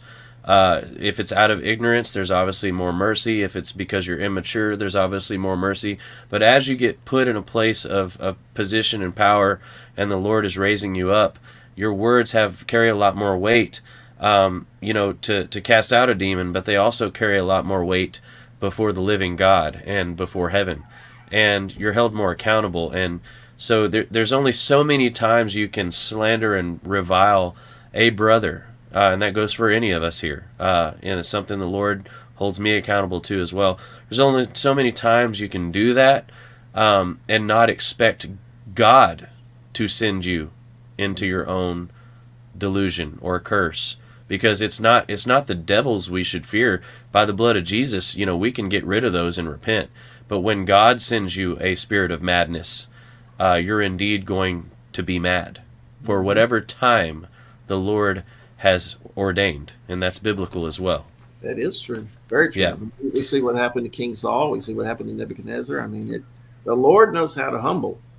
And he will be God. Well, one thing I will say, Dean, and I'm motivated to say this is, and you know this, but bad press is the best press, and it seems like the Lord has turned this one around, you know, in general. I want to move on, you know, to some more subjects for sure. Yeah. So if we can just do kind of laundry list of these, because we could break each one of these down into a show, but maybe just a little bit of commentary. I wanted to go in, and by the way, I believe you and me love our brother Greg Locke, and we pray that God would have mercy on his lack of control of his tongue, and we pray that he would give him an opportunity to truly repent of some of these you know, slanderous words and deeds in Jesus' name, and we impart the love of God from our own hearts to him, and we ask that the Lord would just humble him. But also there's a heart issue that I see in the spirit, and I'm asking, Lord, that whatever this heart issue is, that you would break through his head and just make his heart bigger than his head, and that he would fully see with the eyes of his heart the infractions that he has committed before you and before his brothers, and that this would outweigh the high-mindedness and pride that keeps him from seeing these things in Jesus' name. So I wanted to go over some body of Christ stuff, and then we'll get into some end time stuff. I want to finale. You know, you and me had a talk recently, and you spoke about some Mark of the Beast intel.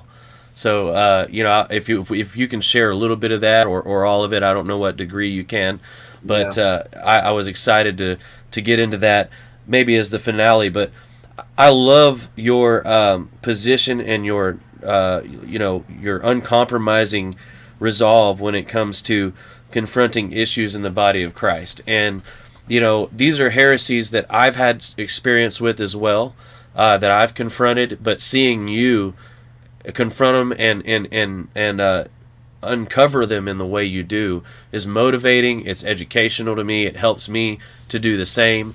So I'm just going to go down a laundry list, and maybe we can have a quick convo on each one, but not a full one. And I've got a joke on the first one, but Hebrew roots. Oh boy. Just a little bit, Dean. Just a little bit. You know, that kind of, how do I put it?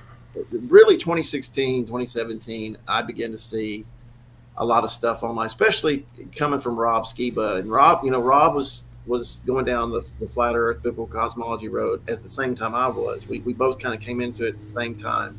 We did not know each other at all. I never had known him. He didn't know me. And, you know, I was loving, you know, I saw some of his stuff. He actually took a video of mine and put it beside his. And of course, you know, that blew up. And, you know, we're talking about hundreds of thousands of views and stuff.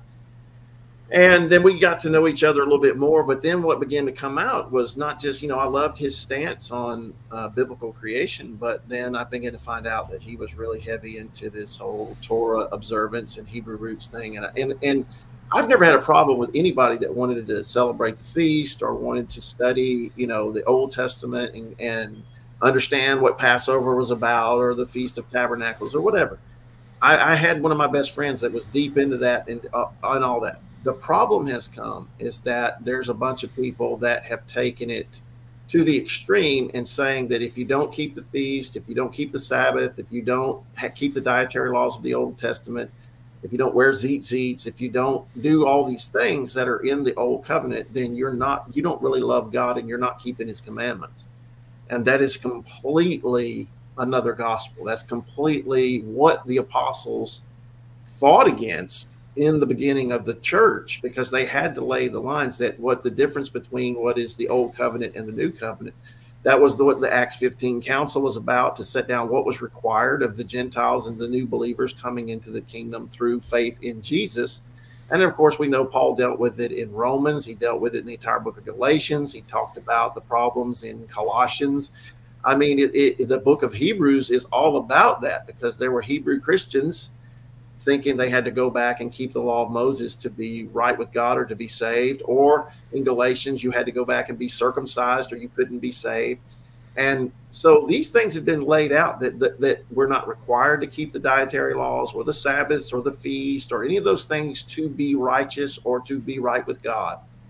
And that is the problem. And so that's what Galatians 5:4 is very clear when Paul said, who, if you seek to be justified by the law, the Old Covenant, then Christ has become no effect to you, and you're fallen from grace.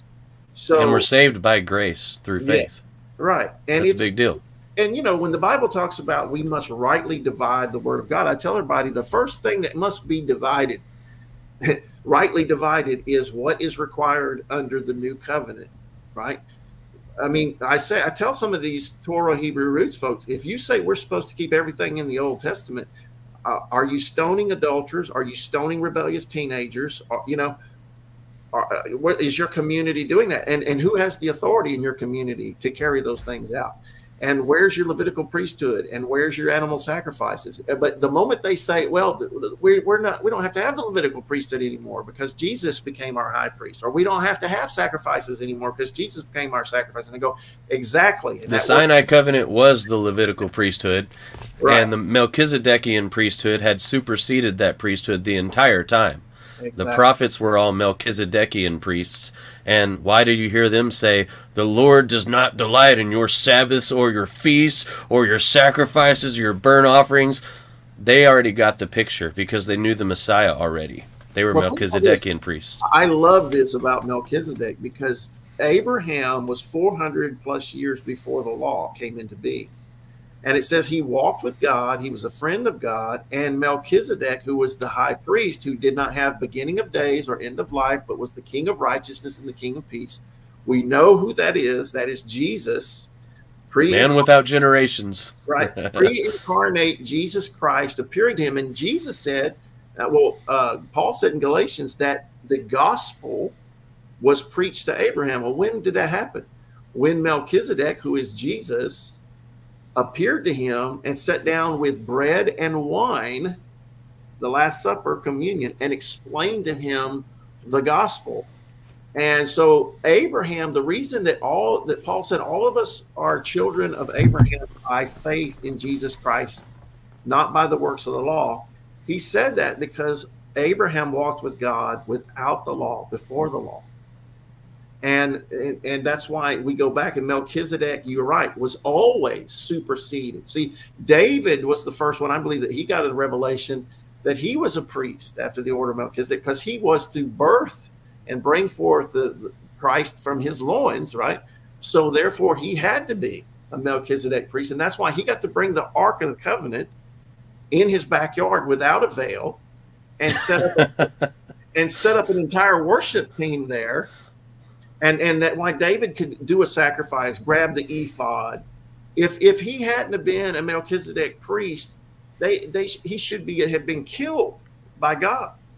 So, long story short, that true, the Galatians is clear when he said, the law was our schoolmaster to bring us to Christ, but once we are in Christ through faith, we are no longer under that schoolmaster. And it couldn't be plainer. And then he even talks about the allegory of the two covenants. The one that was at Hagar that was in bondage. He said, that's Sinai. He said, but Jerusalem and Sarah is free. And he said, the bondwoman cannot stay with the free woman, and she was cast out. And he said, these are the two covenants. And is it Hebrews 8:11? I'm pretty. I don't know if I'm right about that, but it says that if the old covenant were perfect, then there would be no need for the new. And it says, let us put away the old, which is passing away and is obsolete. Yes. Yes. Is that Hebrews 8? 7 and 8. That whole okay. Yeah. And that's the clearest it really gets. It clearly states that it's passing away and it's obsolete. The word obsolete is used, and that triggers Hebrew roots people. I want to tell you a little bit about Hebrew roots. I want to keep each of these doctrines short. So you mean to tell me that if I light up my fancy menorah, all 7 candles, that you mean to tell me that the 7 spirits of God don't need me to light that up for them to be on fire right now? You mean to tell me that if I light these things up, it won't excite the 7 spirits of God too much? But if I were to light it with a loving heart towards God and a big attitude of faith to honor Him, do you think God might show up for that? Yeah, He's fine with that. There you go. There's a good lesson for Hebrew roots people. By the way, my aunt did a 23andMe, and I am from Judah and Levi, and we are from the Polish people that fled to the mountains of Poland. My pawpaw's name is Lahaski. My mom's maiden name is Lahaski. It goes to Melikowski, Melik Zadok. We are from the priesthood. My family is. So I was drawn into the Hebrew roots stuff at a young age. And I did throw up my Christmas tree, and I stopped doing Easter, and I stopped doing all of it. And I actually love your teaching on Christmas trees and stuff, and how he's going to have fir trees in his temple. That's a trigger warning too, man. That's where he's triggered some folks, yeah. Oh man! But I have a quick testimony. Then we'll move to the next subject. So the Hebrew roots thing. I was going to lead worship at this Hebrew roots gathering, and I love my Hebrew roots people. On the Stones of Zion property, we are going to do a Saturday Sabbath, not religiously enforced, but just to honor Moses, because I really love Moses. I can't wait to shake his hand and sit under him for a minute. But we're gonna do a rest on Saturday, and that's just gonna be our rest day because we need one anyways, and might as well do it. And we're gonna celebrate, the feasts. So I am all into those things, but I know that none of them make me any more righteous whatsoever. Right. And not only that, I hear from the Holy Spirit daily, and I promise you, if He was telling me to go prophesy or heal somebody or do something for somebody, and the feast was getting in my way, I'd be like, y'all take care of this. I'm out. Like, I'm gone. I'm going to follow the Lord today, follow His voice. And anyways, besides that, I was at this gathering, and I led some worship, and I started prophesying to a few of them, and they were like deer in the headlights. It was like a Church of Christ or a Methodist church, like no Holy Spirit. But they were really excited because they did have the desire for that. But I could tell it was very foreign to them. And so that was a red flag to me, number one. Number two, I went to the men's Bible study several weeks, and they started doing a teaching, and in their teaching, they said that we are not in the new covenant yet. When they said that, I heard the Holy Spirit say, damnable heresy. So when I heard that, I never returned again, and I will not return again. And some of the people in there didn't believe that, but I don't care. The Bible does say the Lord hates a mixture, and if you're around people who are not in the new covenant, you're not around saved people. So let me just put that out very clearly. They're not saved. If they have not been baptized in the Holy Spirit, born again, and they're teaching that his covenant is not active in their lives, they are confessing a lack of salvation out of their mouth. Out of the mouth speaks the abundance of the heart, says the Lord. Yeah. So I put that out there as a testimony, just that I agree with Dean. I also have an affinity for those things and for those people, but at the same time, the way we're the most righteous before the Lord is if we hear his voice on a second-to-second basis and walk with him. And if you are walking with him, you won't have time to sin. I put a post on my page recently, instead of sitting here and avoiding mistakes and sin all the time, how about we just start choosing to do powerful acts in the Lord? The more we do with him and for him and focus on him, the more those things fade away. Because it's him that changes our nature anyways. It's not our own will. It's not the zeet seats and the menorahs and all the above. It's simply obeying him. So anyways, yeah, that's enough on Hebrew roots, but thank you for that, Dean. Oh, absolutely. A lot. Yes. So I want to go quickly. So let's be real quick on this, but false prophets, I know you have a great keen eye for that as well as do I.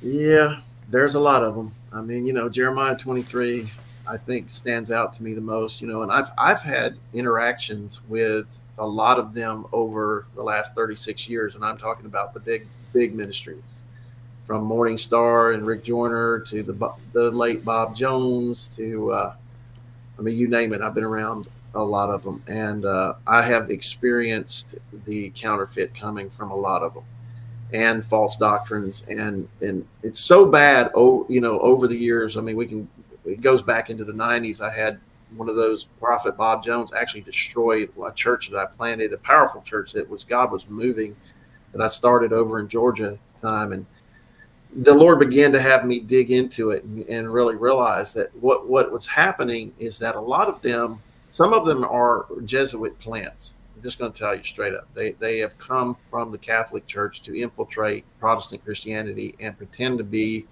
these things and operate in the supernatural. It's just not the Holy Spirit, and deceive many Christians. And many Christians are deceived. But Ignatius Loyola of the Jesuits developed a whole system of meditation and what's called contemplative mysticism to create this visions and supernatural things and being able to do. Basically to operate like a psychic and claim it's for the Lord. And so this mixture has been in the charismatic Pentecostal church world for a long time. And finally the Lord, I began to see so much of it, and it comes with this whole meditation and visualization things that are being done that they're saying, oh, these are Christian. This is a Christian imagination. No, it's basically Buddhist, Hindu, Sufi, Kabbalah, occultism that they're practicing and putting Christian names on it. But what this has done, it's opened that entire segment of the charismatic Pentecostal church to Kundalini spirits, counterfeit demons, counterfeit supernatural things. And many have been left shipwrecked. When I wrote The Polluted Church to confront this, the Lord had made me write the book to confront this false prophecy movement. And I named names in it. He told me to name them. And I spoke about the problems of Mike Bickle and IHOP, not only the doctrinal stuff and the supernatural stuff of what they were teaching, out-of-body experiences at will and all this stuff, but I talked about the sexual problems that had been there. Their two mentors, Paul Cain and Bob Jones, had both been in sexual sin over the years. Serial sexual sin over and over again. And I knew that IHOP was going to be a disaster. And of course, in the last, 2 to 3 months now, it's all come out that Mike Bickle has been in sexual immorality and grooming young girls and cheating on his wife with multiple women that were part of IHOP. And that it comes out that their worship leaders were in adultery and in affairs. And it is a rampant problem. But I hear people talking all about that all this stuff that's coming out about the leadership and sexual immorality and stuff there. And I said, but most people are missing the point. When did this start? It started back when they embraced Roman Catholic contemplative mysticism that Mike Bickle taught and pushed. He pushed Roman Catholic mystics like Teresa of Avila, St. Bernard of Clairvaux, Thomas Merton. He got into all that, but I tell you the truth now, I used to think that Mike Bickle was just ignorant, or he was just deceived and misled by some of these prophets.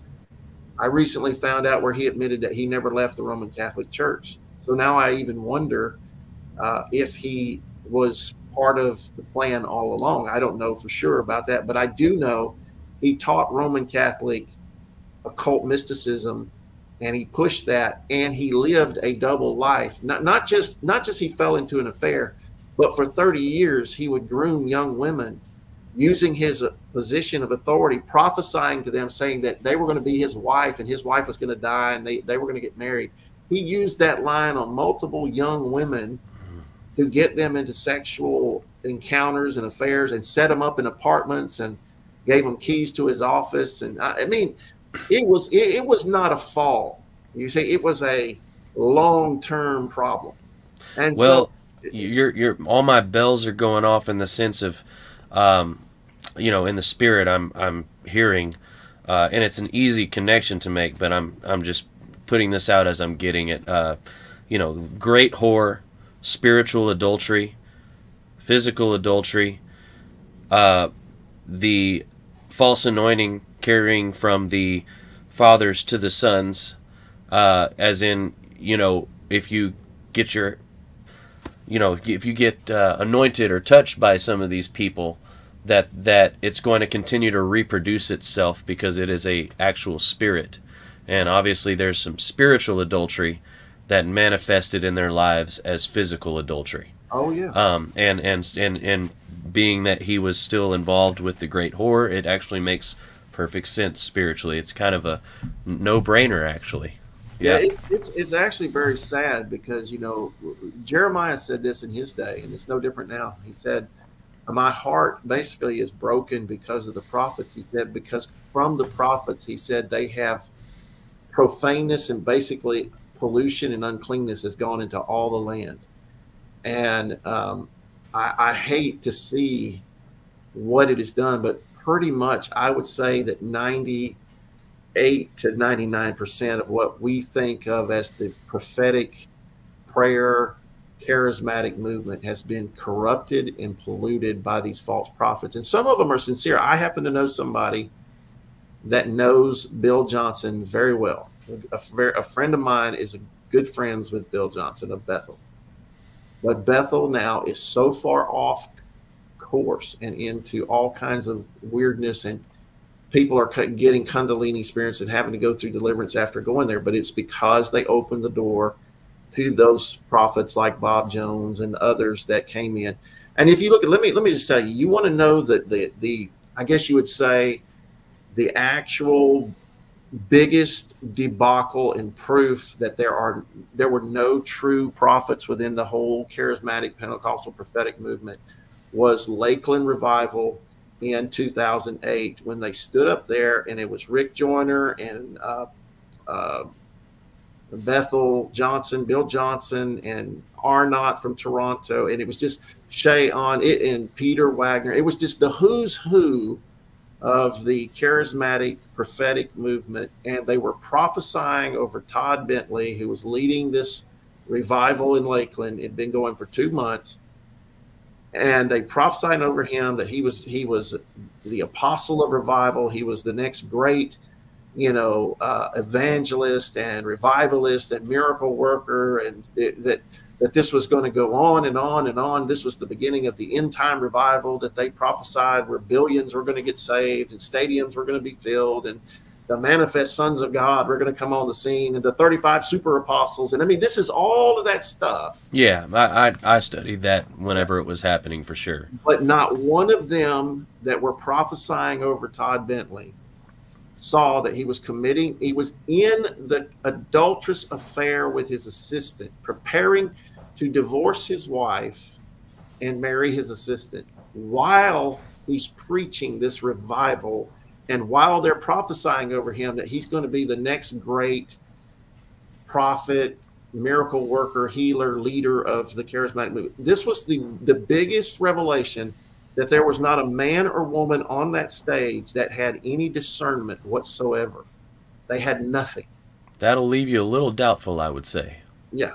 And what's bad is that they doubled down on it and tried to restore Todd Bentley, only to find out that he was a serial adulterer and abuser and sexual deviant.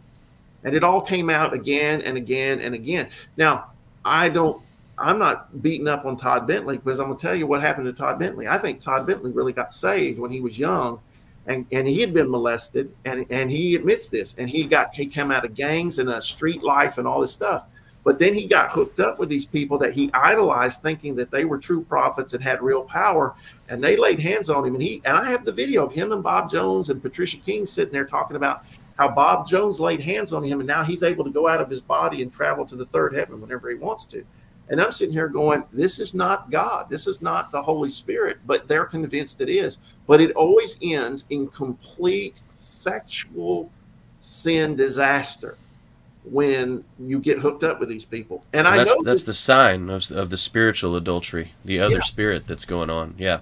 And I know this because I made the mistake as a younger man, letting some of these people lay hands on me. And it opened the door to all kinds of evil sexual spirits, and they tormented me. And if I hadn't known about deliverance, I would have ended up in the same place of Todd Bentley and some of these other younger believers that got polluted by these prophets. Yeah. And when I was younger, I got pulled into the Bill Johnson thing too, and all of that. And just as soon as I got in, the Lord pulled me out, because what ended up happening is I got those counterfeit spirits that came on me, and I'm very sensitive spiritually. I feel my spirit, man, within myself. I'm very, very aware all the time, and I try to stay that way. I feel like it's dangerous not to be spiritually aware.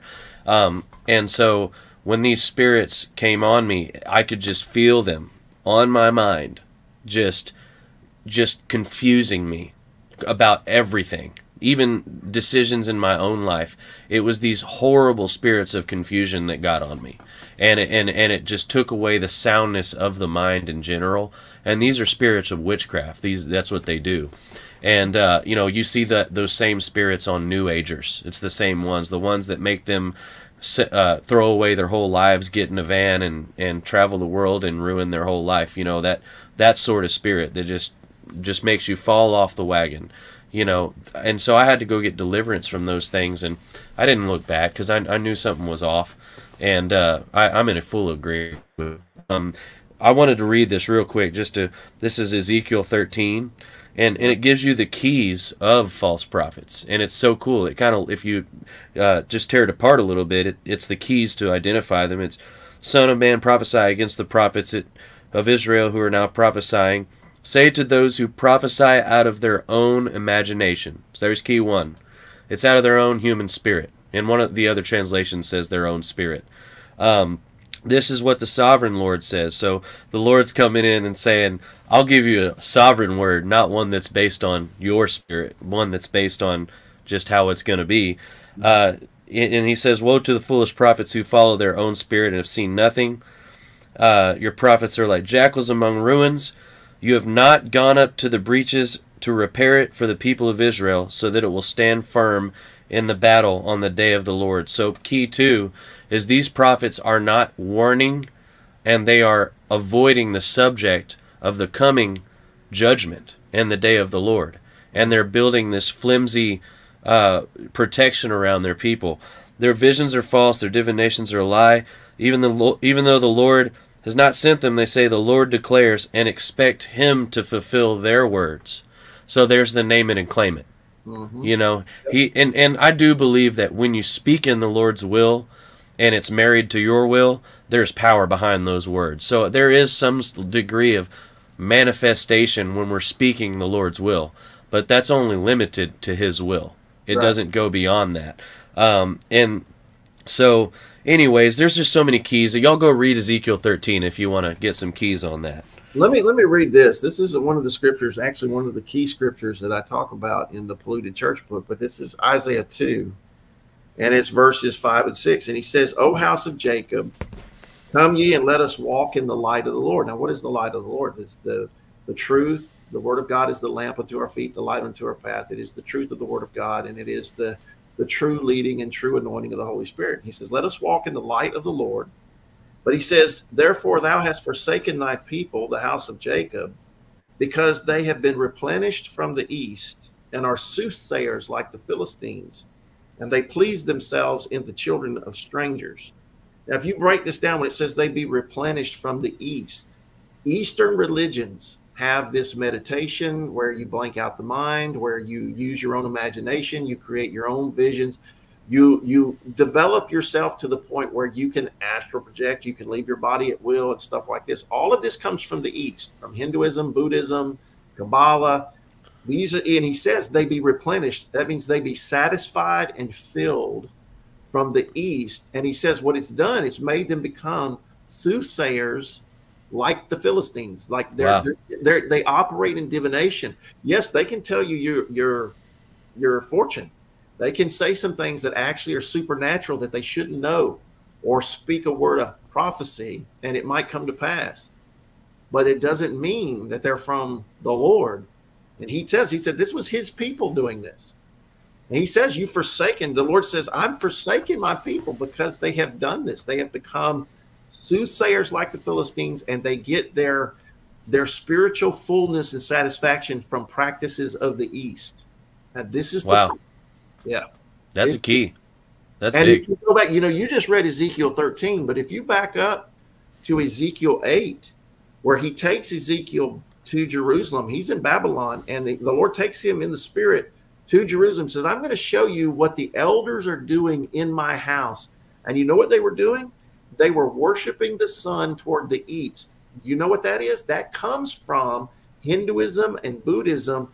Yoga, every bow in yoga is a bow to the sun god, and it's to be practiced in the morning facing the sunrise.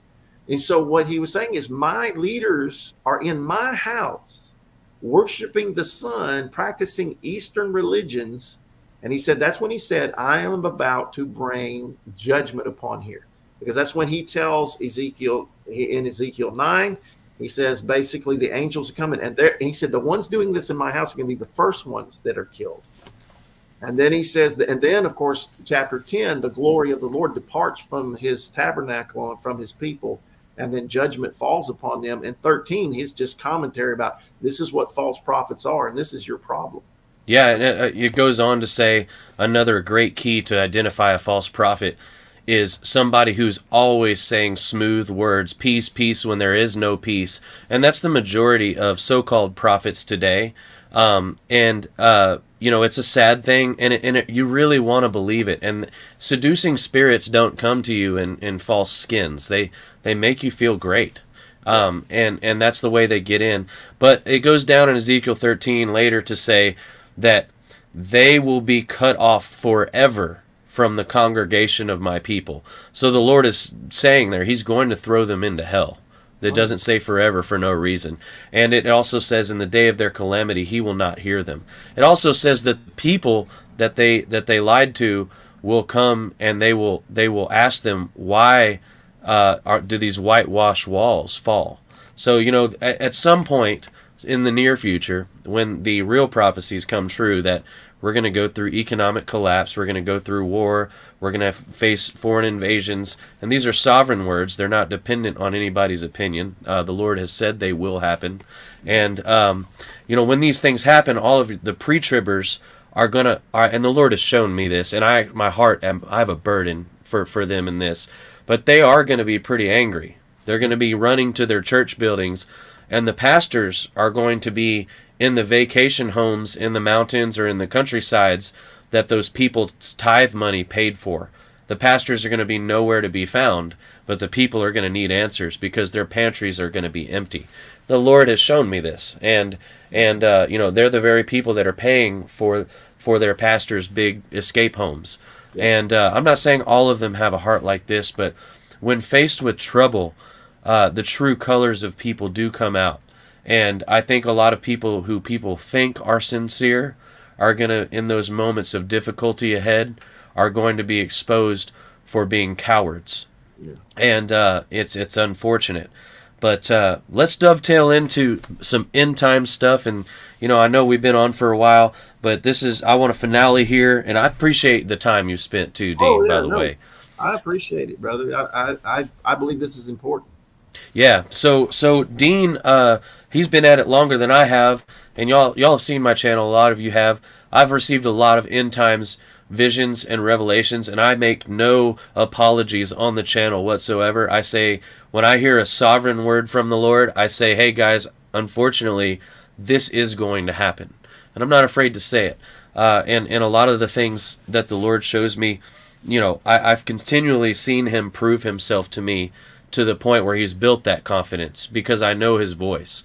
And I'm not saying I'm infallible, but I am saying that when he wants to tell you something, you know it's him. And you become to a point where your faith is in him more than man. And Dean has had this gift much longer than I've been around. And so I want Dean to share some of his end times visions, maybe one or two that are significant, maybe three, but maybe then also just get into the overview, the scope of the implications of maybe what we have next coming to our country. And then maybe we'll talk the mark of the beast after that. Yeah, well, let me share this too about you, and this is one of the things that blessed me when I met you and I started hearing the fact that you heard from the Lord very strongly about the pre-trib rapture not being true and not being the way it's going to play out. When I heard you say that, knowing that you were going against 90% of churches out there that teach a pre-trib rapture and that you're willing to stand for the Lord, I knew then, because see, I go back all the way to 1989. I came back to the Lord in 87. So I'm just fully walking with the Lord, baptized in the Holy Spirit. I'm doing nothing but studying the Word, preaching, going out on the streets, witnessing. I mean, I'm just living for Jesus 100%, fasting all the time. Well, during this time period, the Lord tells me, he said, I want you to fast for 7 days. And this was in probably September 89 time period. And so I didn't know why, but I just obeyed the Lord. And I was fasting for 7 days, and I was just reading the Bible, and I'm just praying. And I heard the Holy Spirit speak to me, and he said, read Matthew 24. Now, I had read that passage many times. My first sermon in the church was on Matthew 24. I was very familiar with it, but when the Holy Spirit tells you to do something, you do it. So he said, read Matthew 24. So I read it, and nothing. I'm like, okay, Lord. He said, read it again. Okay, read it again. By the 5th time, I saw it. It was like the Holy Spirit light, boom, came on. And the Lord was like, where do you see the rapture in this chronological, sequential outline? Where do you see the rapture? Is it before the Antichrist and the Great Tribulation and all that, or is it after? And you know, remember Jesus said, they asked him, what will be the sign of your coming, the end of the world? He said, these are the beginning of sorrows, wars, rumors of wars, pestilences, earthquakes in divers places. He said, these are the beginning. And he says this, then this will happen. They'll deliver you up to be afflicted, and they will kill you. And really the words there say the Christians will deliver each other up. Exactly. Yes. Yeah. That's a whole another issue about the love of many will grow cold. That's agape. Yeah. The only people that have agape love are people that have the Holy Spirit shed that abroad in their hearts. So you're correct. Nazi Germany repeated. Yes. But he said, these things will happen, then this will happen. And then he says, then you will see the abomination of desolation spoken of by Daniel the prophet standing in the holy place. That's the Antichrist. Then he says, then will be great tribulation such as the world has never known. There will false Christ and false prophets rise and deceive many. They'll do great signs and wonders. He's saying all these things. Then, meaning after this. No rapture. If the rapture of the church was before all this, it would have said that in the beginning of the chapter. Instead, it says, let no man deceive you. Yeah, he says, let no man deceive you. 3-4 times there, he says, basically, don't be deceived. But this is the key. I got to verse 29 when Jesus said, immediately after the tribulation of those days, the sun will be darkened, the moon will not give off its light, the powers of heaven will be shaken, the stars will fall. He said, then the sign of the Son of Man will appear in the clouds of heaven with power and great glory. The tribes of the earth will mourn because of him. And it says, then he will send forth his angels with a great sound of a trumpet, and they shall gather his elect from the four winds from one end of heaven to the other. And that's when my eyes were opened that there was no pre-trib rapture. Because let me tell you, in 1989, no one in any church that I knew of, or any TV preacher that was even a good preacher, was preaching that, you know, they were only preaching a pre-trib rapture. Yep. And God had me start speaking the warning all the way back then that we were not getting out of here before the bad stuff. And any prophet or any teacher or pastor that comes along and says, oh, we're getting out of here before the Antichrist, before the mark of the beast, all that, it is a great deception. And, you know, the Lord winked at that 30 years ago. Now that we are getting so close to the Great Tribulation, the mark of the beast and all that, it's not a game anymore. He's not allowing it to just go on. And the people that keep preaching this pre-trib rapture, false doctrine of blanket, you know, false security, are going to be held accountable for it. They're going to. He's told me the same. Whenever I was 19, got kicked out of a church. I'll make it quick because I want you to continue. But I was a Tim LaHaye guy. My first ever vision was of the rapture. And when I had this vision, I was 14. And the sky was dark. The earth had been torn by war. And we were in the mountains hiding away in a building, having church service and preparing for a feast. And then lightning struck and we were gone. So, you know, I got ridiculed by the youth pastor by that. Oh, it's just metaphor and blah, blah, blah. And no, it was a real vision. I still remember it vividly. But that's Matthew 24 is what I saw. And so I later on, I was leading worship. This pastor was preaching on the rapture, a 3-part series. And, you know, they all loved me. I was moving in the gifts. Like, everything was great, guys. I was not a rogue prophet, okay? I was just there moving in the gifts, trying to heal people and deliver people. And that's really the heart under what I do, not just busting down false doctrines. I like to help people. But you know, the Lord told me that night, thus says the Lord, there is no pre-trib rapture. And he gave me an entire 3-page thing to bring to that pastor.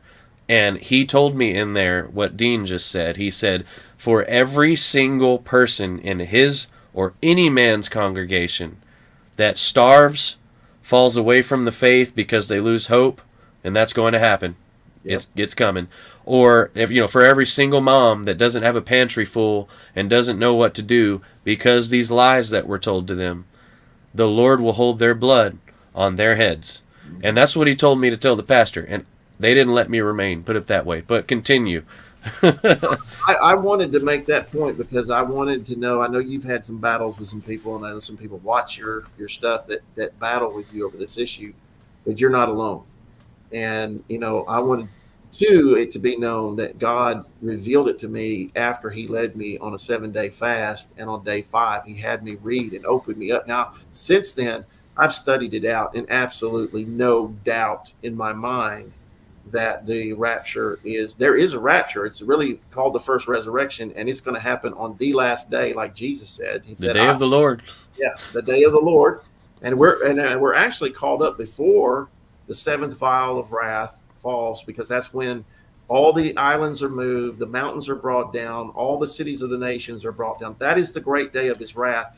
It says when he said about Lot, he said the same day Lot went out of Sodom, it rained fire and brimstone and destroyed them all. So will it be in the days of the coming of the Son of Man. The same day. So the same day he takes us up to the marriage supper, the dead in Christ rise first, we which are alive. We're going to have the marriage supper. There's actually going to be 30 minutes of silence in heaven because we're going to be in awe of the judgment of God that falls upon the earth. Praise him. Then we're going to have the marriage supper, and it's not going to take a long time while all that's going on. And we'll be with him. And then there comes the point where Jesus now brings us with him. Back. To take. See, people forget about that part. To take over. And you see this, and that's Revelation 19. Revelation 19, if you look at it, you see the 7th vial of wrath. Right before that, it says what? The lamb, he said the bride has made herself ready. And the marriage, that's when it happens. So the bride is brought up there right as when all of this is coming down. So yes, we're delivered from the wrath. We're not delivered from the persecution. And we're not delivered. Nowhere does he say he's going to deliver us from tribulation or persecution. In fact, Jesus said this prayer, I pray not that you take them out of the world, but that you keep them or protect them from evil. You know, the word there, I don't know if I heard you teach on this, but now I teach on this. The word keep there is only used twice in the New Testament. Once there and once in Revelation 3 when it says, talking about, I will keep you from the hour of trial. It's the same word, and the word in the Greek there means to preserve and protect, to put away. So all it really means, it's just the same as Israel and Goshen in the Exodus. The plagues were coming down, and God took them to the wilderness. The same thing happens in Revelation. The bride, the woman, and sorry guys, there's no difference between Israel and the Gentiles. It's one tree, we're grafted in, and unbelieving Jews are not the bride until they get saved. That's just how it works. So the woman that flees to the wilderness is us. We are the ones that God protects in the woods, if we got to go to the woods, from the wrath of the dragon, from the drone armies, from the Antichrist system. We're going to have to run. That's what Stones of Zion is doing, is building a refuge, and we have contingency plans because we're not fools. We know that there's a moment where there's just an absolute escape coming, and that's going to be supernatural. But we are the bride, we are the woman that he will preserve and feed in the wilderness. So he promised the gates of hell. Look, yes, there's going to be martyrs. Yes, there's going to be persecution, tribulation. There's going to be all these things. But he promised that the gates of hell would not prevail against his church. Now, not everything that calls itself his church is his church. In fact, he gave the parable of the 10 wise virgin. I mean, the 5 wise and the 5 foolish, the 10 virgins. So we know there's going to be foolish ones out there. But he said for his church, he said the gates of hell will not prevail. And I tell people all the time, there's going to be people here that are alive and remain unto the coming of the Lord, and they're going to be taken up. So that means they survive all of this stuff that's going to be happening in the world because of God's protection. I had a vision, open vision, wide awake, getting ready to go to church on a Sunday morning, open vision while I'm praying. The Lord shows me, it's like I'm watching a movie. The Lord shows me a Predator drone flying to my house here where I live in Alabama with missiles to basically blow my house up. Okay. And I'm watching, it's like I'm watching a movie screen, and I see this hand, huge hand, come out of the sky and swat this drone down like it's a little bug, right? Before it ever gets near my house. Oh, yeah. And the Lord's words are so clear. Don't worry. I got you. I got you. It doesn't matter what they bring. And I've told people, I said, you know what? If it's my time to go, so be it. I'm ready. I don't care if it's a guillotine or a bullet or a bomb or whatever. But if it's not my time, I don't care if they bring an entire division of soldiers against me. It's going to be a bad day for them. You see, it's God is the Almighty. He's the creator. And there's nothing they can do unless they're allowed to do it. Nothing. Amen. You know, I got 2 comments on that. So something, and this is something the Lord has shown the light to me on, is the 5 wise virgins, they make it through the night to meet the bridegroom. The night is the tribulation, and those who are prepared physically, mentally, and spiritually, just like Noah, just like Joseph, just like Jesus and Mary and Joseph when they fled because God told them to flee Herod for a time. You have to listen. You have to obey physically as well. And if you do, then the Lord loves our body, our soul, and our spirit. He doesn't just love part of us. And so he has a good will for us. And I like to spread that hope, and it's not a false one. But also, speaking on, what was it? There was, darn it, I lost the point. But go ahead, keep going, Dean. Well, I was going to say this. I tell people all the time. You said it a minute ago, and I just want to repeat it. There's only the other time we've got these plagues and these things that are going to happen. These, the wrath of God and these different things that are going to happen. In the Old Testament, I said, but God did this one other time, and it was in Egypt. And I just asked people a simple question: did God take His people out of Egypt before the plagues or after they were over with? Did He protect them? And then when they answer that question, I say, why is He going to do it any different? So we are going to go through, I believe we're going to go through the entire tribulation period.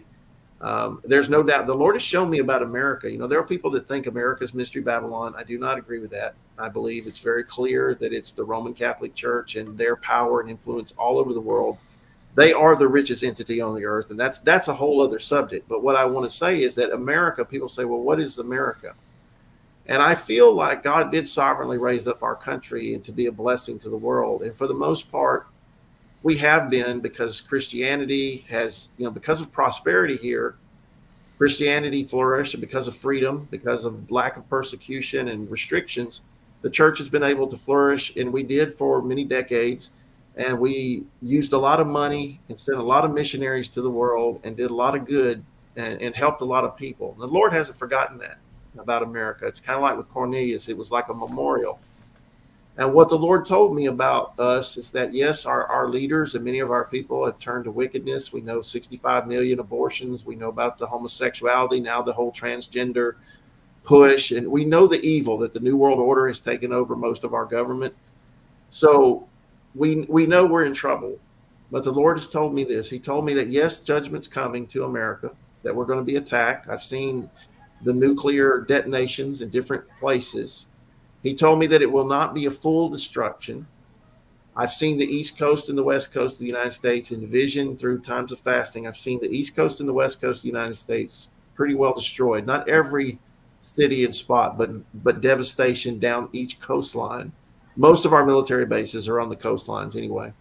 And the Lord told me that we would be invaded by China, by Russia, and by Muslims that would come in through the southern border and be in Canada, and that we would be invaded, and the Chinese would actually invade the West Coast and make it as far as Colorado. And then he said, I will push them out.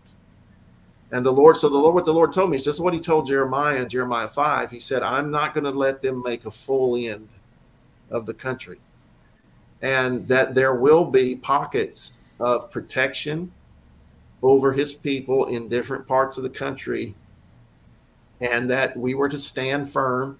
We would see enemy troops, and we were to stand firm and trust him, but that America, there's going to be part of America that makes it through this whole thing. And because he's not completely done with us yet. And you think about it, if you look into some of the minor prophets and you see how it talks about Egypt will be judged, and Moab, Edom, and all different countries are going to be judged. And he says that, you know, some countries during the millennial reign will be allowed to continue. Russia's going to continue. Egypt's going to continue. The United States will continue in the millennial reign. There'll still be, you know, we're going to rule and reign over nations and cities and countries. There's going to be a reestablishment of these things. There are certain countries that will not be allowed to exist anymore. I feel his spirit so strong on this. Yes. And, but that, you know, so there's, what I'm saying is, yes, it's going to be difficult, but there is hope. And your hope is this. Look, I tell everybody this: Jesus is he's our high tower, and we run into him and we're safe, and we're to draw near to him and trust him. And you know, here's the thing, as Christians too, we're not supposed to be afraid of death. We're supposed to be prepared for it. And what I'm saying is, I don't know my fate in this last days scenario. I've had them try to kill me numerous times. I've literally had bullets go by my ear. I've heard them. I've been shot at, and that God's protected me. I've had assassins sent. I've had witnesses that saw 3 guys get out of a car with masks on, with guns, coming at me in a church parking lot years ago. They were going to shoot me in front of people. They didn't care because I was helping people out of Satanism, and there was a serious case going on. But bottom line is, you got to just, if you know, I was in Nigeria in 2006, and I got seized by the government, and some of them were Muslim, because the Muslims and the so-called Christians there kind of wrestle over the government. But I got seized. I was supposed to go into the country to preach for my second time, but I got held, and from noon until midnight. Then 3 soldiers came, AK-47s, and walked me a long way into the darkness and through these empty hangars. And I'm thinking, we're walking out into the jungle, and they're going to put a bullet in my head, and that's it. And I said, Lord, if today's it, I'm good with that. I'm fine. I'm ready. You know, if you're not done with me, then you're going to deliver me from this situation. They keep marching me further and further out. The next thing I know, we open a door and we're out on the tarmac, way out at Lagos International Airport. And I see a KLM Dutch aircraft sitting over there with the stairs down. And I said, well, they're either about to shoot me in the head or they're going to put me on that airplane. And they marched me over to that airplane, and they said, and they never spoke to me the whole time. And they said, and we got to the steps and they said, go. And I went up the steps and they set me down in first class because that was the only seat left. And I flew back to Amsterdam, then flew home. But I say that to say that there was total peace, because I was okay if that was the day I was to be killed for my faith and be with Jesus. And this is what I got to get across to Christians. Quit desperately trying to cling to this life and everything in it. Understand that we're our time here, regardless of how much it is still a vapor in the wind. It's just temporary. And we're to be prepared for our day of death and not be afraid. Remember, Paul talked about the fear of death is torment.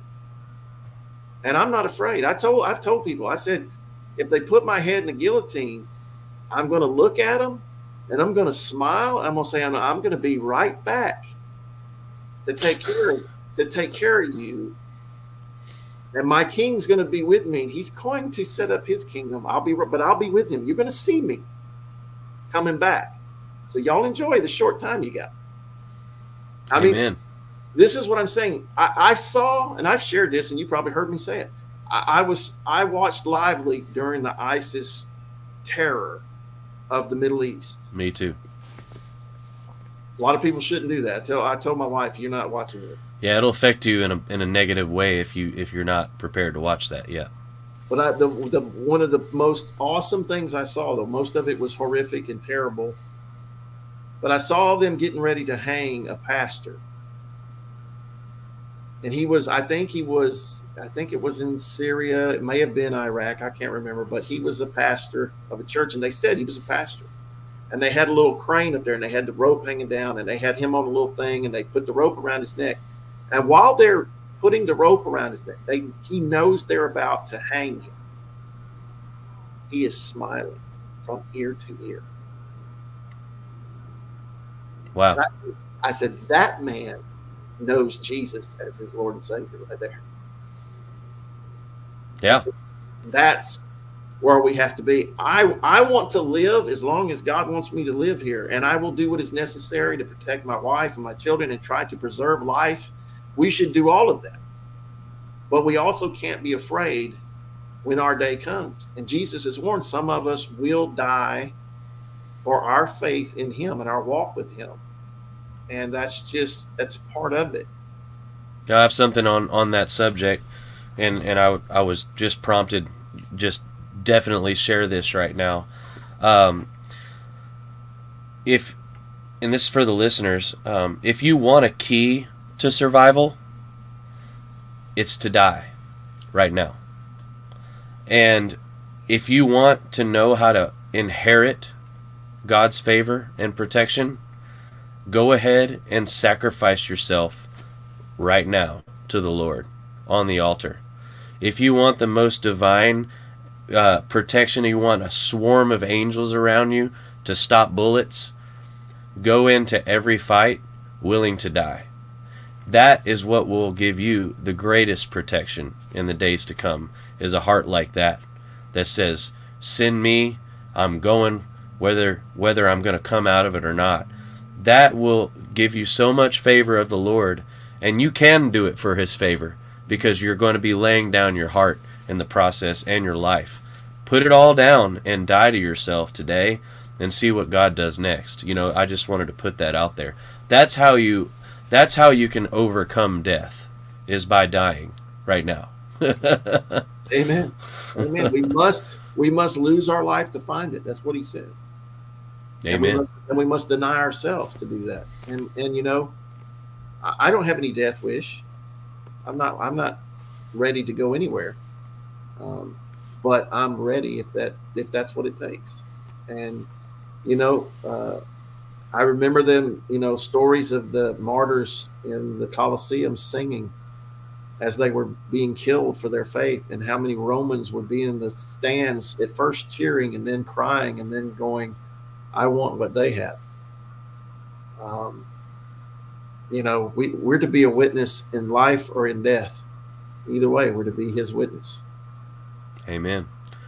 Well, if we can go to, we'll close it out after this.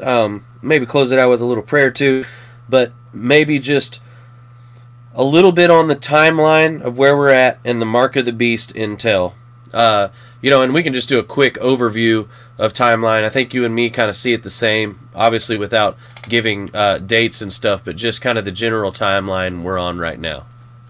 Somebody asked me the other day before the eclipse what I thought was going to happen, and I said, I think it's like Y2K, much ado about nothing. I said, one thing I know for sure is not going to happen. The rapture's not going to happen. I said, and I was right again. But but I said, we know that within where they are now, and I'm talking about the World Economic Forum people, the United Nations, the globalists, where they're going to create a world government is what their whole goal is, and that they have the technology. They've stated their goal. Klaus Schwab, I have the video of him. He said in 2016, within 10 years, everyone will have a chip under their skin. His prophet, Dr. Noel Harari, has said total surveillance will be under the skin. Free will be over. We know that they're working toward this. And so 10 years from 2016, we're looking at 2026. Now, I'm not saying they will have their goal completed. They may or they may not, but we know they're getting much closer to it. I believe the COVID pandemic was part of that and part of the plan, but some people have said that they believe that was part of the mark of the beast. I don't know. The mark of the beast, we know, has to be something implanted. What's interesting is the word in the Greek is something engraved, and the King James always had it right, in the hand or in the forehead. I've studied the Greek there too. It's undeniable. Yeah. And so something engraved, a silicone microchip is engraved with something called photo etching. They use light to etch the circuit path in a silicone microchip. Now, a lot of people have seen the microchips that are about the size of a grain of rice that have been implanted in people's hands, like in Sweden and different places in the world. But you can still see those and you can still feel those. They're still actually kind of big. It's still a grain of rice being implanted. It's not that invasive in your hand. But what we know, and I can't let me just say this. I personally know someone who is high up in academia who has recently been given access to go underground to a lab. This place wanted to hire them because they don't know they've become a Christian. And long story short, they have seen the new microchips that are much smaller, the implantable ones with a battery that are RFID that can be read from. Now they're going to, they can be read from about 50 feet. Now they're going to be read all over the place. Like part of the actual network. Yes. Global network. Yeah. A global network. Nope. but then on top of that, she has seen them. They're much smaller. They're already been mass produced. They're ready for rollout. Well, do you have any info? Do they somehow interface with the body? Yeah, I think what we're realizing is the body heat will probably keep the battery running. They're developing that where it'll keep it going, right? But here's what's interesting. I also, right before Skyfall 2023, our conference we had, right before that, I came across a company called BlackRock Nanotech, basically. And come to find out, we've heard some talk from Elon Musk talking about Neuralink and actually putting chips in people's brains and helping them if they lost the use of a limb or were paralyzed, and how that could restore their abilities to do this. Well, Elon Successfully Musk, tested this year for the first time. yeah. But what I found out was that Elon Musk and Neuralink is a smokescreen.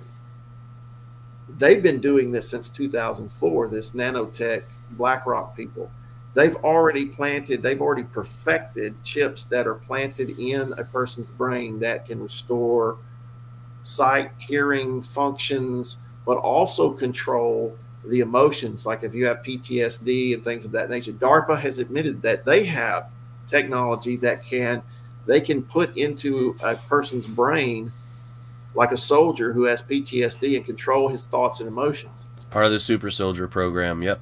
So what we have is the technology. See, a lot of people, I remember people say, well, the mark of the beast, it's just never happened. They've been talking about it since the 50s and 60s and the 70s. And then there was Hal Lindsey's book, The Late Great Planet Earth, and all this stuff. And it never happened. I said, but they didn't really think back then, because the mark of the beast has to be something implanted that can communicate with something that's connected worldwide. And back then, you go back to the 80s, the internet for the common man and the computer networks, the wireless systems, all of this stuff didn't exist. In fact, the first implantable microchips did not come into being until the 90s. So it wasn't until then that we could even have the possibility of everyone receiving an implant that would control all buying and selling worldwide. We didn't have that. But now with the internet, now with all of these new technologies to implant the brain and the hand, it's all here. And they are talking about, the world elites talking about, within a few years, doing away with all cash, having all digital currency, and everything being in you having your own digital account. And they talk about having it in a wallet, but of course people lose wallets and cards, so it's going to be implanted. It's going to be mandated. And when that happens, when that implant is mandated worldwide, we know we are 3.5 years into the 7 years, because that's when we know it says when the Antichrist does this, he has 42 months to continue, Revelation 13. We know when that is mandated, and that's when the great tribulation or the great persecution begins. Because if you don't receive that, you're going to be cut off economically. Then it says you're going to be marked for prison and death. So that's Robin Hood. Yeah, that's when things are going to get intense. And do I think that is possibly, we could be there in 2025, 2026, 2027? Any of these years, in the next few years, we could get there. It could be implemented. I believe, and I'll just say this, I believe there's going to be another pandemic created by the elite, just like they did the first one. There's going to be another pandemic. And after that is when they're going to come in with full control. And yeah. And their whole, I have the book from a professor, an Ivy League professor, and where the whole book where he talks about the cash is over. The world, all the nations of the world and all these elite groups have already agreed they're going to do away with cash transactions. India's already done it.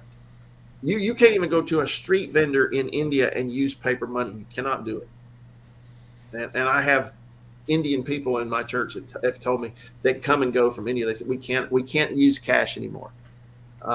So you're going to see the Chinese social credit system and digital currency system go worldwide. Yes, that is their goal, and this is what the Bible foretold. So it's going to happen. Yeah, yeah. Everything you say, completely matches the timeline. And as you well know, the Lord gives us the end from the beginning. He gives us, as if you're a prophet, you're given it. It's not just that you have a vision or you have a word. The Lord actually commissions you for a purpose. So He gives you a scope of sight on any number of subjects, whether that pertain to a country, whether that pertain to a congregation, whether that pertain to the world, whether that pertain to the body of Christ in general. So the Lord gives you an entire scope, a mission. And so over the years, amidst all of the end times visions I've had, your prognosis here really matches what the Lord has led me to see. Also, I want to re-mention. So, obviously, I caught where you were able to go and not able to go when you mentioned a person that has seen physically the mass printing of these high-tech nanochips that have some sort of interface with the body heat to power them, and probably further technology. Dean, on the day, and I just want to stress to the audience, when he says that it's not a loose connection. I don't want to intrepidate on any further on his revelation here, but it's not a loose connection of his. This is a very, very close source, and it's a pretty miraculous that he came to this. But the very day that Dean told me this on the phone, I was speaking to him about the mark of the beast. We were talking about some things, and I mentioned out of my mouth, I said, yeah, the mark of the beast technology is going to be here soon. And the Lord stopped me. This was within a few days of talking to Dean. Forget who I was talking to, but the Lord stopped me, and he showed me a vision of underground. And I saw that this was already here. And he stressed to me that it was already made, it was already here, they had already figured it out, the whole package was ready. And because he stopped me in the mid-sentence as I was telling somebody, yeah, they're about to have the mark of the beast technology, Holy Spirit stops me, shows me a vision of underground. Within a day or two, Dean confirmed this. So that gives it a little more weight when the Lord is giving you a vision, confirming it within a couple days. And like I said, it's not a loose connection, and that's as far as we need to go there. But concerning what you said about the order of events, you have something to say there? Well, I was going to say, yeah, it was a highly secure facility that they had access to. Yeah. And so I wanted to say, concerning your timeline discussion, I was recently this December shown a vision, and this one was very intense. And all of the ones that I share are the top level of, like, you wake up in cold sweats, you know it's the Lord, no questions asked, this is from God. I don't play around with things where I have questions, and I don't give obscure visions or dreams. I give things that the Lord is like, this is the one, And so this one, I was in America, and all of a sudden, I was overviewing America, and a lot of these visions I have, angels will pick me up by the scruff of the neck, like a cat, and they'll carry me in the air over nations or over places, and sometimes they'll drop me in the middle of what's going on and say, watch, and they'll tell me to watch these things. So this was kind of like that. I was lifted up over America, and I saw that there was a mass blackout event, and I started going higher where I could see more of the world. And this mass blackout event was like, I knew in my spirit in this vision that it was pre-planned. It was an agreed upon reaction to maybe our desire for freedom, but either way, this was a conspired, agreed upon plan. There was a mass blackout event in the world. Lockdowns began happening. Martial law started breaking out in various areas. The vision, I started traveling over the land quickly, and as I was traveling, I could see that certain cities were worse than others. There was martial law happening. The countryside, where people were already more self-sufficient, it didn't hit them as hard. I could see that they got really territorial and really, got their night watches going. So I could tell that the lockdown affected places differently. And then I was carried over the sea, and I was flying over Europe and then the Middle East. I was going that direction. I saw in the Middle East, I saw uprisings. I saw people just losing it, because it is as if all of our communication systems, the global connectivity was wiped out. Something had happened, a blackout event, where they had just agreed to say, let's push the red button and cancel everything all at once. And so there's martial law in various countries. Some countries were at more peace even during this. but most of it was just pretty chaotic. So I'm carried over there.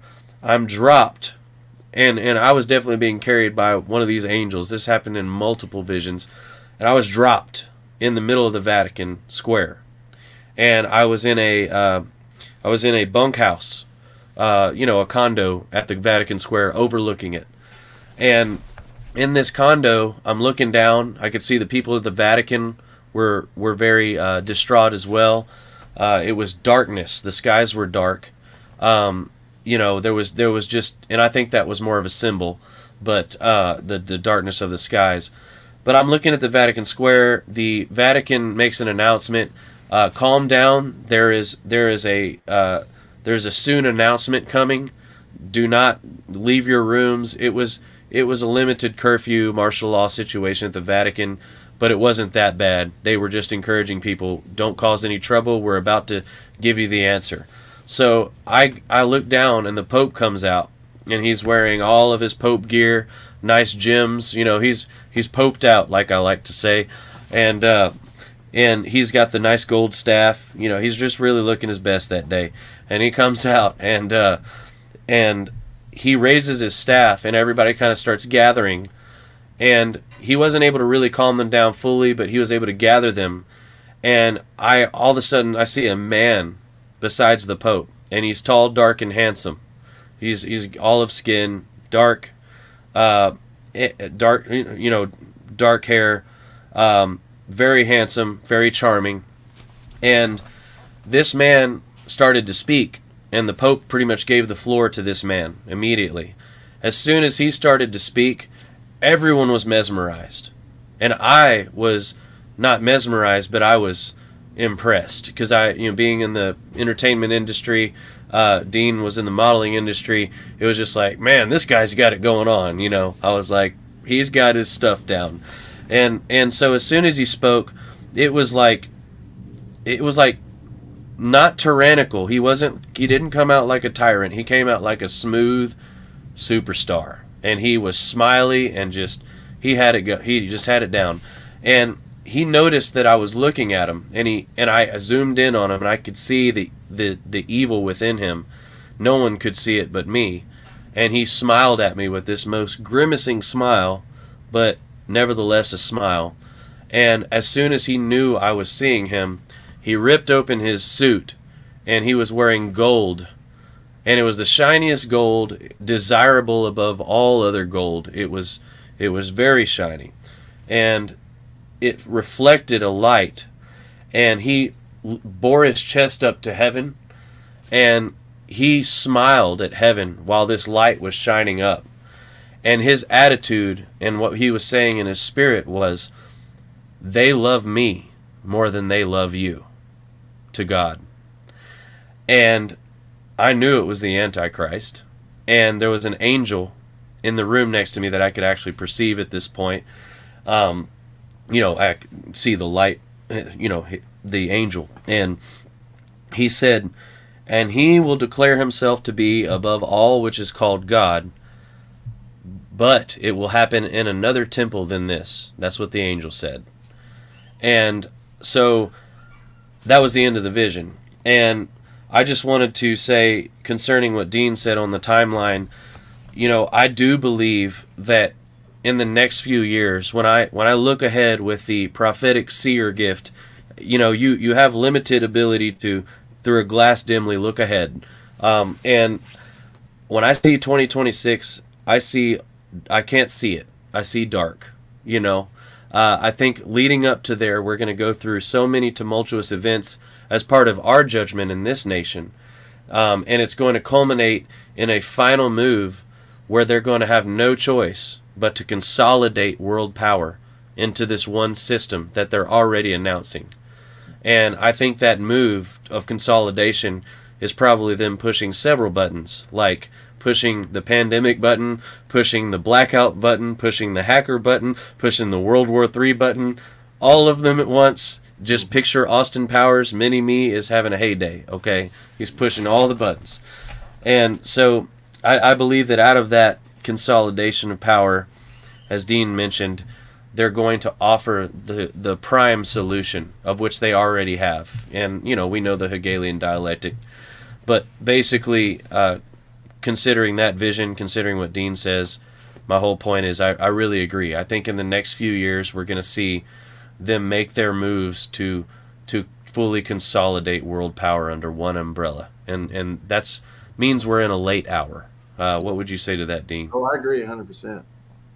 I agree with everything you said there, everything you saw, because I've always believed that the Pope, from a young man, I feel like the Lord showed me that the final Pope would be the false prophet to assist the Antichrist, and that they will work together for a season, and then the Antichrist will even turn on him, the Vatican, and destroy Rome. And and so, yeah, I believe all that. They will have to, at some point, make their full move, like you said, to consolidate all of their power.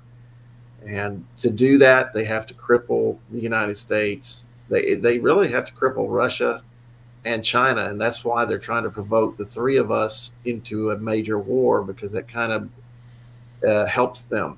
If we're weakened by a war between the three major powers, then guess who becomes the most powerful? The UN and the powers that want this world government. They're going to have it.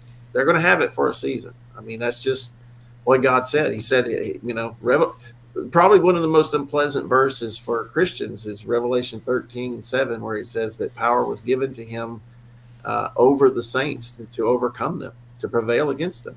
And he says it both in Daniel 7 and in Revelation. So that's where the season of persecution is going to come. It's just like when Nero and some of the other Caesars decided, okay, that's it. We're going after the Christians. That's when it's really going to begin. And like you said, I agree. There's going to be multiple buttons they push, from war to blackout to hacking to pandemic to the, you know, they're going to pull out all of the stops. They will actually be allowed. See, God does this. He would when he decides to say, okay, I'm taking my hand back. All right, devil, you can go ahead and fully implement your plan. And it's all going to go down, and it will be quick. And the Lord told me, in fact, I was going back looking for a message for somebody today, and I saw one of my messages from a couple of years ago. And I said, and the message was, things will change quickly, like suddenly. A lot of people are going to be completely caught off guard. It's going to happen so fast when it starts. Boom, boom, boom, boom, boom. And that's why you prepare and get ready now. My most recent spontaneous prophetic utterance, which I don't force those like we see all these TV prophets do. I just do them when they come, and they don't come as often as every 5 seconds. So more like every 5 or 6 weeks, you know what I'm saying? But now the Lord speaks to me daily, but when we're talking about overall big prophecy, but the word was, and I have a video on it, it's called suddenly is declared upon, or suddenly is decided upon this people, says the Lord. And he just took over and started speaking through me through this utterance. It was a real utterance, and he said through it, and I knew while I was saying it what he was really meaning is that he himself has decided that suddenly these things will come upon this land, because that's what we deserve. So only his elect, only those who are hearing and obeying today, will have any sort of clue. And even most Christians, the lukewarm, the people who are lying about the pre-trib rapture, the Lord himself has decided that their judgment will be sudden, and it will take them by surprise, and their reaction will be their test. And that's what the Lord has shown me. So, you know, I concur with that as well. Yeah. Sadly, I also believe this. I believe some of the churches, you know, years ago, going back to around 2000, I think it was 2012, 13, Obama was in office, but pastors across the country, and I got sent one too. You got sent an envelope from FEMA inviting you to come and go through their training to be one of their, how do they put it? I guess clergy response teams. Yeah, that's it. Yeah. And you know, you got a government ID out of that. You know that you can flash when it all goes down. I believe there's some pastors that are completely sold out to the government. They don't understand the balance of Revelation. I mean, of Romans 13, and they don't understand what's going down because they don't study their Bibles and they don't hear from the Lord. And I think that a lot of them, they're going to be places where churches are going to be places where people actually line up and get the mark. I actually believe it's going to happen. I do too.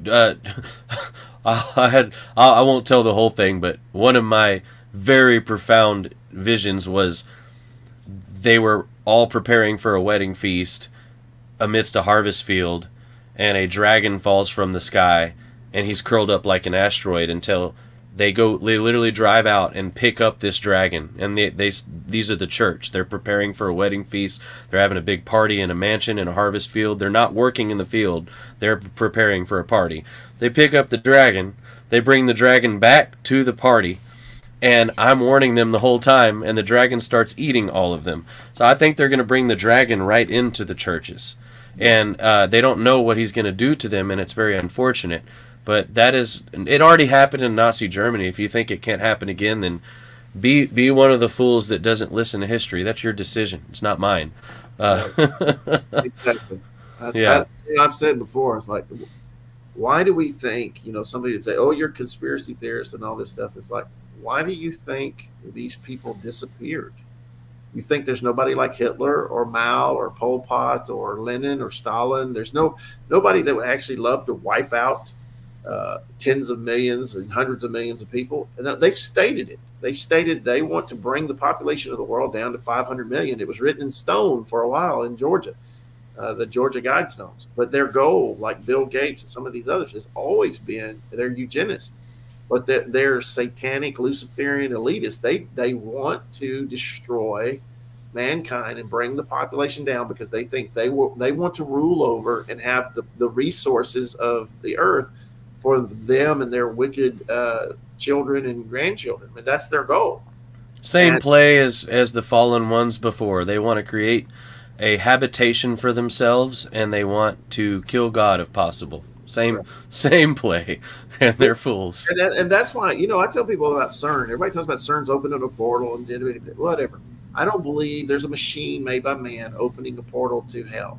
I believe man can do rituals and things and actually bring spirits up.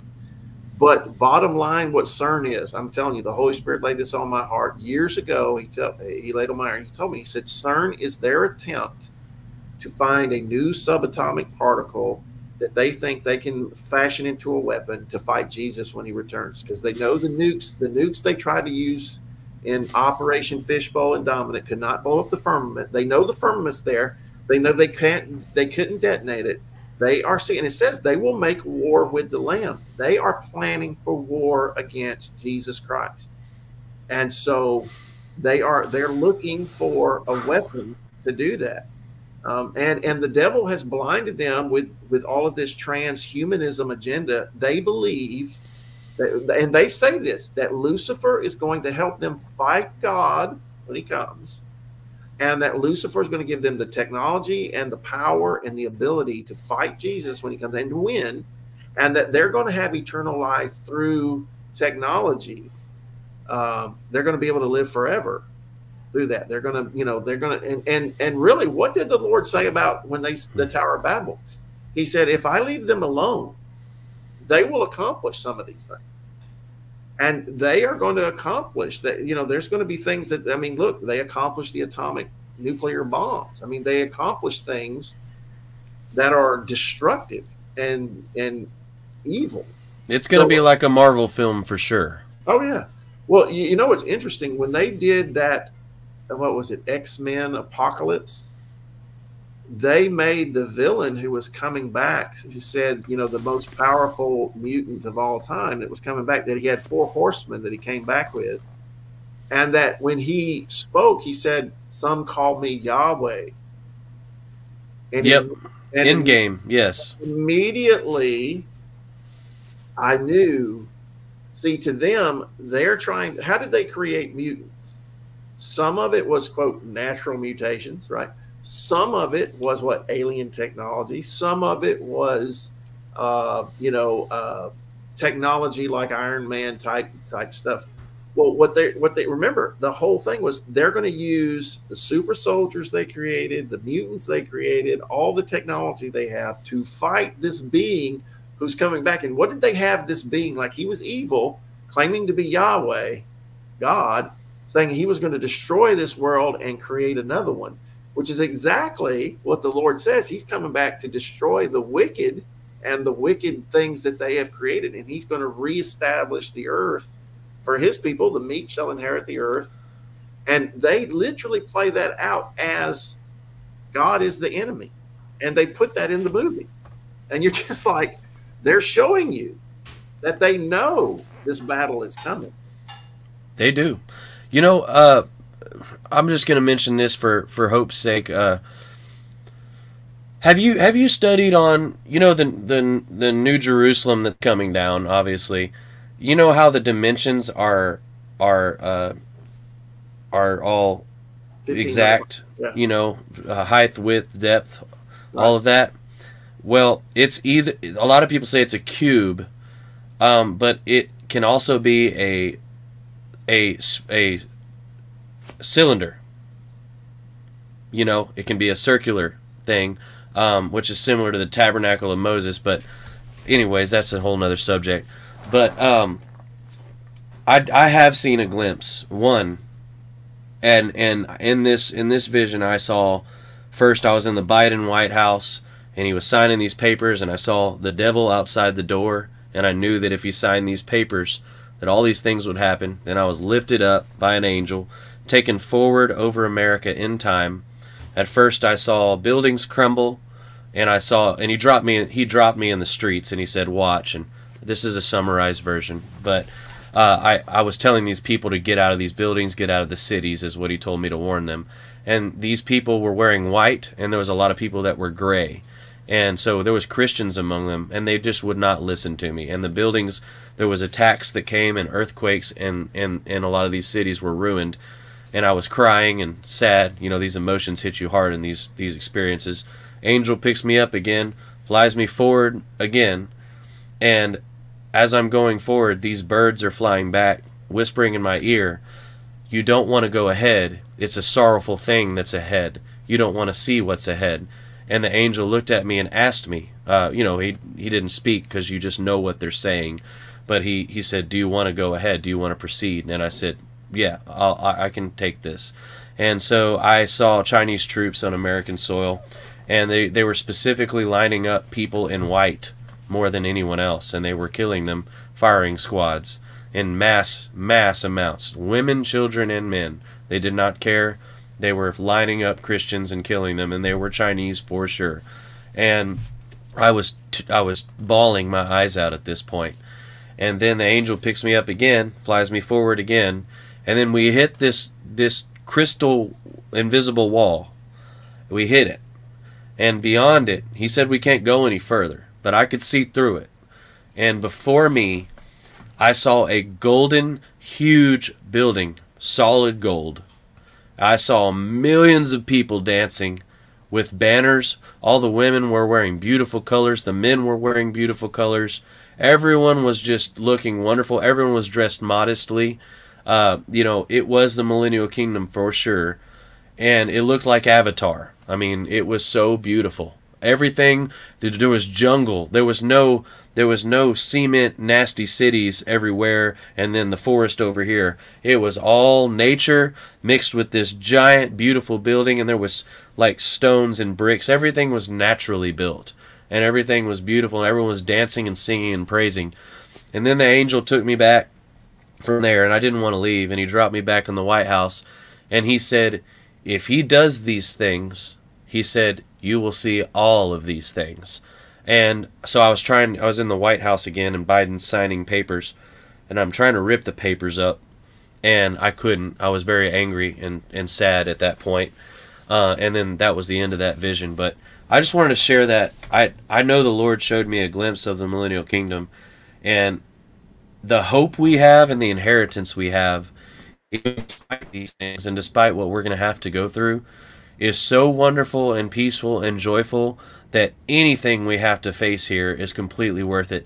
And that's not even That's not even counting, you know, a lot of y'all have seen the translation testimony I had, which was not me leaving my body by my own will. It was a painful experience that the Lord gave me at first. It's not a comfortable thing to be separated from yourself. You know, but the Lord showed me what He showed Ezekiel in heaven. After I had that experience, I don't fear death. Nothing in me wants to even be here anymore, except for to help as many others get there as I can. You know, deep down, it's just like you don't ever want to be here. Nothing here is even a hint of as wonderful as the things He has for us, or even just simply sitting next to Him. That is so much more beautiful and wonderful than anything we experience in this life. The greatest love that you could ever have here just pales in comparison just for a moment with Jesus. And I say that as a witness, not just as a imagination. So just want to put that hope out there. And also, Dean, thank you for coming on here too. Oh, absolutely. Thank you for having me, man. And I know you've seen the Lord as well, and I'm sure you can attest to that. Yeah, he appeared to me in 1987 in October, early October. And I was praying one night about 2, 3 in the morning, wide awake. Whole room opened up to the side. I saw into heaven and the glory of God. I saw the glory of the Father. I saw Jesus standing in that glory. I saw the wings of the dove extended out over Him. And the power of His presence was so strong. I had to tell Him to ease up. I could not take anymore. And that's when He spoke to me. One of the things I can't say, some of the things He told me not to say, but there was one thing He told me. He said, now think about this. This is in 1987. Think of where we are now. But He told me, He said, son, He said, waste no time, for there is little time left to spare. And basically He told me, you get busy preaching my word and warning my people and telling my people. And I've done it. Since then, I have preached this stuff and talked about His coming and about the warning. Ever since, I've never quit, because it is that serious. And He's allowed me to see heaven. I've seen where He allowed me to walk through heaven, and I knew I was on my way to my great-grandmother's house and my great-aunts that prayed for me and prayed me in the kingdom. And I was walking through hills that were so beautiful that I can't even describe them. And these massive lakes between these huge mansions, and the color of the grass and the flowers and the trees, and everything was so different than here. It's so beautiful. And I remember thinking I knew I was going to their houses, and they lived beside each other, and that we were going to have a big family gathering, a big family get together and meal. And it was like a reunion. And that was powerful. And then when my mom passed away, my mom passed away in 2010, and I had led her to Jesus. And I knew it was her time. The Lord even told me that, I knew that when I saw her in the hospital and we laughed and talked, I spent like a whole day with her. He said, this is the last time you'll see your mom here. And sure enough, I went home and she died a couple of days later. But that was on October 2nd of 2010. It was a Saturday. And we weren't having church at that time. We had taken a break. And I said, well, I'm going to church. So I went to visit this church that we had visited a few times. And I'm sitting in the back row, and I'm a mess. I mean, it's my mom. I love my mom. I knew it was her time. I knew she was born again, but I still was like, when it's your mom, you got one mom. That's it. And I was crying and just, but I was just a mess. And they started praise and worship, and I started worshiping the Lord. And immediately I saw, like, God opened heaven up for me to see. And Jesus was standing there in front, and my mom was standing in front of Him. They were face to face. And I was over here. They were looking at each other, and I was over here looking up at this. And my mom had on a white robe, and she looked like she did when she was like 28, 29, 30 years old. I mean, she was, my mom had been sick, and so she had lost a lot of weight. So she looked like a skeleton when she passed away. But she looked beautiful, healthy. I mean, every part of her was different, just alive, like she was brand new. She didn't look at me, but the Lord turned and looked at me. And he said to me, this is what he said. He said, "Thank you for helping one of my children make it home." Hmm. Whew. Wow. And I'm like, he's thanking me? Well, we have a job to do. And I tell people all the time, our job gets tough sometimes, but it is to try to take as many people to that place and get them to know him and follow him and be with him forever, because there is a hell, there is a separation from all that is good. And the Lord doesn't want anybody to go there, but they have to come his way. And, you know, I'm in awe of that. So, you know, bottom line, everything we do, preach, say, would be to try to get people to come to know him and be ready for that time, whether they die or whether the rapture comes, but they need to be ready. They don't want to miss that. Amen. You put two witnesses together that have seen the Lord, and we could probably keep going for another 10 hours. Dean, I love you. I look up to you. I'm going to continue to call you for advice as we do what we're doing.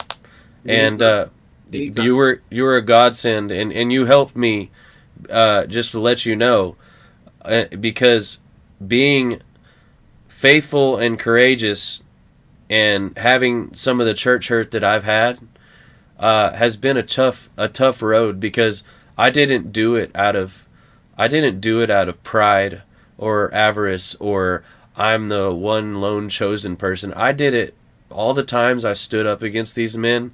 They were men that I loved a lot, and I already had issues, you know, in my past with you know, my dad not being there. So it was so painful for God to tell me to stand up for truth and know I'm going to lose, you know, at least closeness with somebody that I really cared about.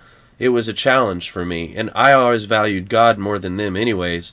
But I'm just saying it's helpful to have you around, because I know that I can trust you to even hold me accountable as I go forward as a minister. And I just appreciate that a lot. You know, and we appreciate you in general. Stones of Zion, all of our board, everybody looks up to you and what you're doing. And I would love to have you on for another show where we can get nitty gritty about cosmology. And I do love to delve into the continued Nazi agenda that, you know, that you well know of, and how they integrated into our societies, and how Hitler's original dream of having this television screen to control and program everybody has now come to reality in a deep way. So I would love to talk about that and NASA and all of the above on another program. Good. Yeah, it would take a whole one to do that subject. Yeah. Oh yeah, but I love you a bunch, and I better let you go, and if you can close us in prayer, that would be great. Hallelujah. Well, Father, we thank you for this night, and we thank you, God, for, Lord, I thank you for your raising up younger men that hear your voice, that have seen your visions that you give, and that, Lord, want to operate in the full moving and gifts of the Holy Spirit, and that, but want to stay true to your word and prepare your people and call them to repentance and to faith. And Lord, I bless my brother Dalton. I pray you do great and mighty works. And Lord, you're already doing them, but that you keep him, protect him, and his people around him that are working with him, their staff and board, and everything that you're going to do through them, Lord. I know he's hearing from you, and I pray you keep him on your path, and I pray you keep me on your path, Lord.